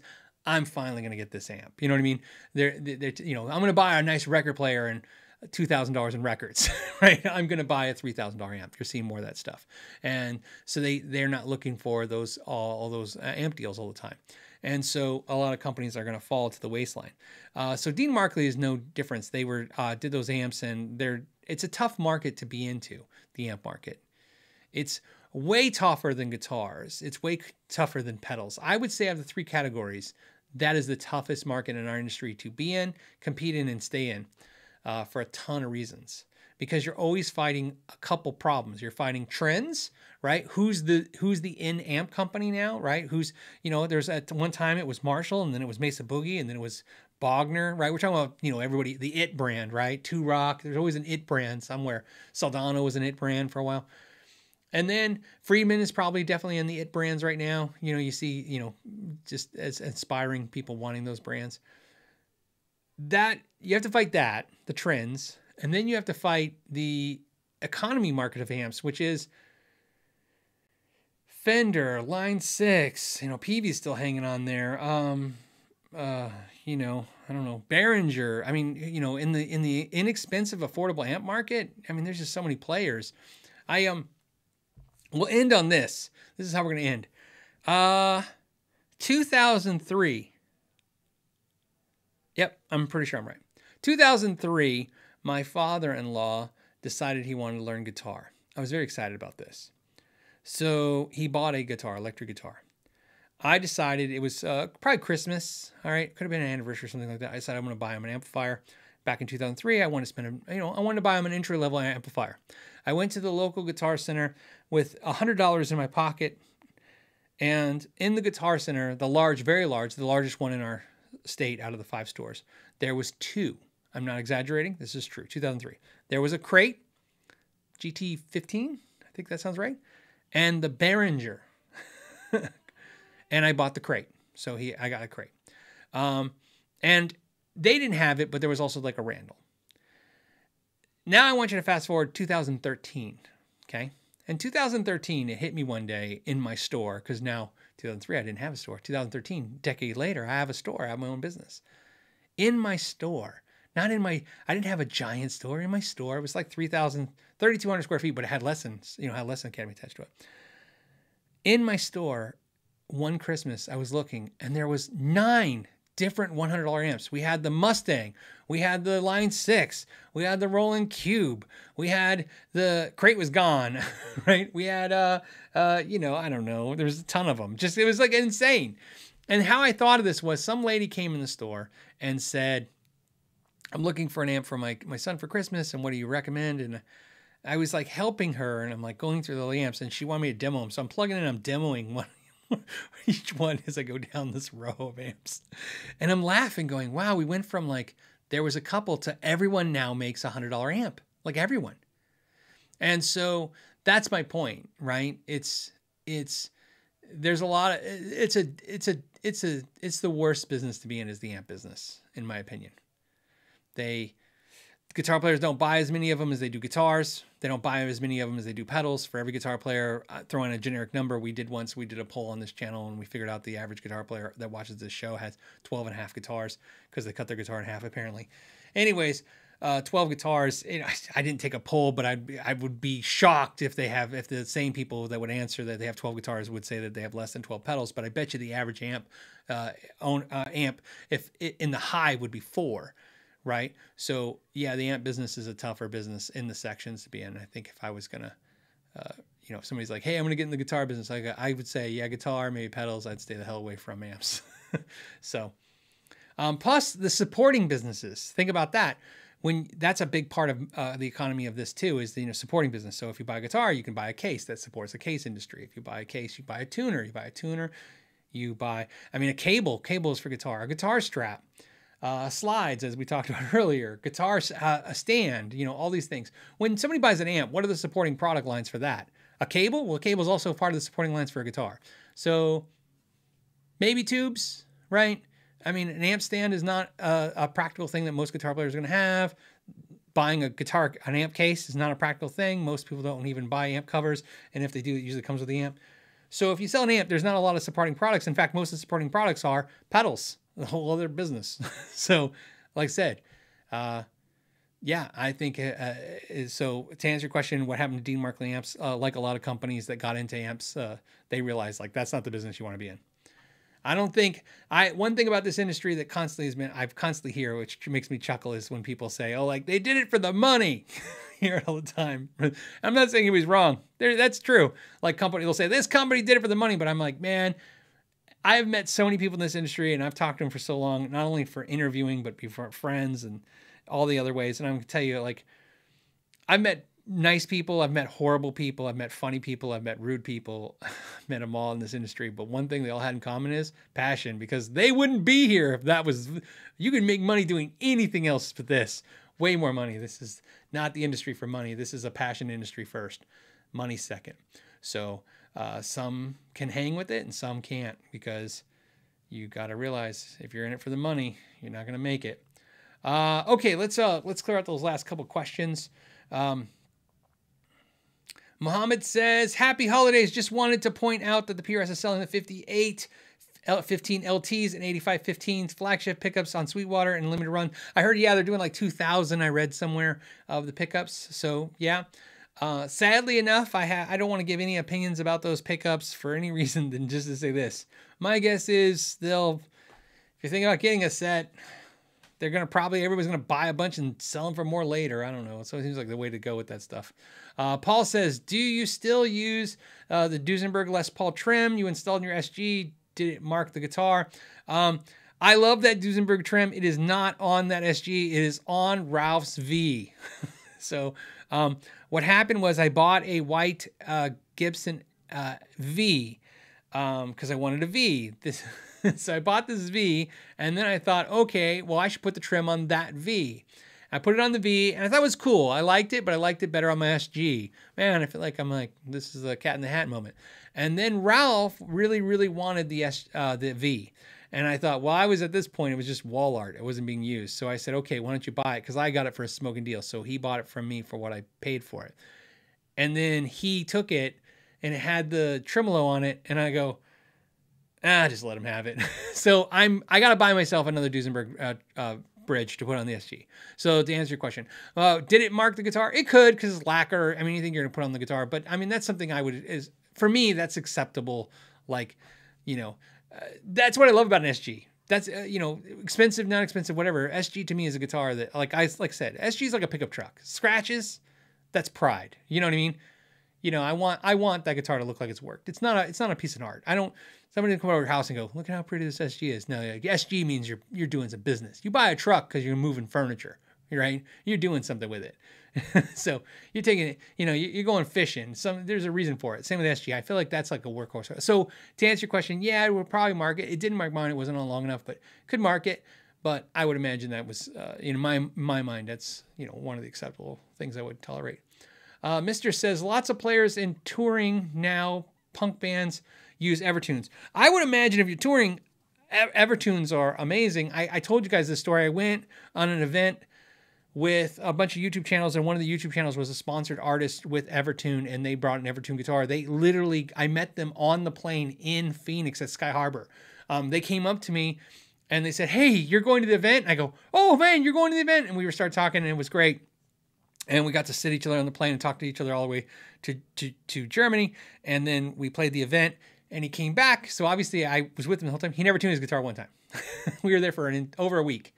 So that's a big climate change. Summertime, by the way. Summertime, Arizona to, I think we went Arizona. I think it was like Phoenix to, might have been Texas or Chicago. I can't remember, wherever the layover was. Then to Amsterdam to Germany, and then backwards again, right? Germany, Amsterdam, right? And literally, and playing in front of people. We performed in front of people, different days. He never tuned that guitar once. So I'm a believer of the system. There's no question there. It's just, do I want it and would I use it? That's the question of doing a video for me, and maybe giving insight on it. Last question I see here. So let me verify that before I say last question. Second to last question. 2 more questions and we're done. JC says, hey Phil, do you have any thoughts on the reissue Epiphone Genesis from around 2014? And how do they compare to the modern Epiphone SC Pro, Single Cut Pro? I probably put my hands on that guitar, just like a lot of guitars. I don't have any thoughts like I remember anything about it. I really like the new Epiphones. I really like the old Epiphones. I don't really have any insights for you. I really, sadly enough, I just wish I did, but I don't. So what I can tell you is that about how I purchase things like this. Like if I had it in my head to buy a 2014 Epiphone Genesis, like I have this all the time. I want these older guitars. What I've kind of learned is you might get lucky, buy the guitar you wanted that's from, 10 years ago. Most of the time, it's not going to be what you wanted. You might as well just buy the new one. That's just my thoughts on that. I feel like either way, you don't realize it because you're like, but I really want the thing I wanted. What I realize is either way, you're going to make a compromise. So something to think about there when you're thinking about getting what you want. You either get the new one, it's not exactly like what you wanted, or you get the old one, it's not in the condition exactly like you wanted, or it doesn't feel or play the way you wanted. So be prepared to be a little excited and disappointed either direction you go. That's the downfall of that. Grumpy Digga says, vet prisoner, soon to be patron supporter. Oh, okay. Thank you for your service. Chances of older humbucker set. Wait, chances of, ordering a humbucker set to Australia. You and the family stay strong, USA Army, and to Australian Army brothers. So, again, thank you for the question. Do we ship, I guess, ordering a set to Australia? We do. What happens is if you contact us through the Blackstock site, it goes to Shauna, that's my wife. Shauna will then, it always works the same way. She goes, somebody wants one, blah, blah, blah. And then she just tells me, and then she's handling it. She does the process. So yeah, that can be done. What I will tell you is if you're thinking about getting some Blackstock pickups, if you can wait to February, there's an announcement on February that will be exciting for pickups, for the Blackstock pickups. So I'm not going to say it's going to blow anybody's mind, but I'm just going to say, you know, hey, it might be more beneficial to wait. So if you wait till February, if you can, if you can't, it's not like it's like the quality is going up in February. Just we're going to have more options and different price choices. So just be aware of that. All right. On that note, I'm going to let you guys go. I hope you guys have a fantastic weekend.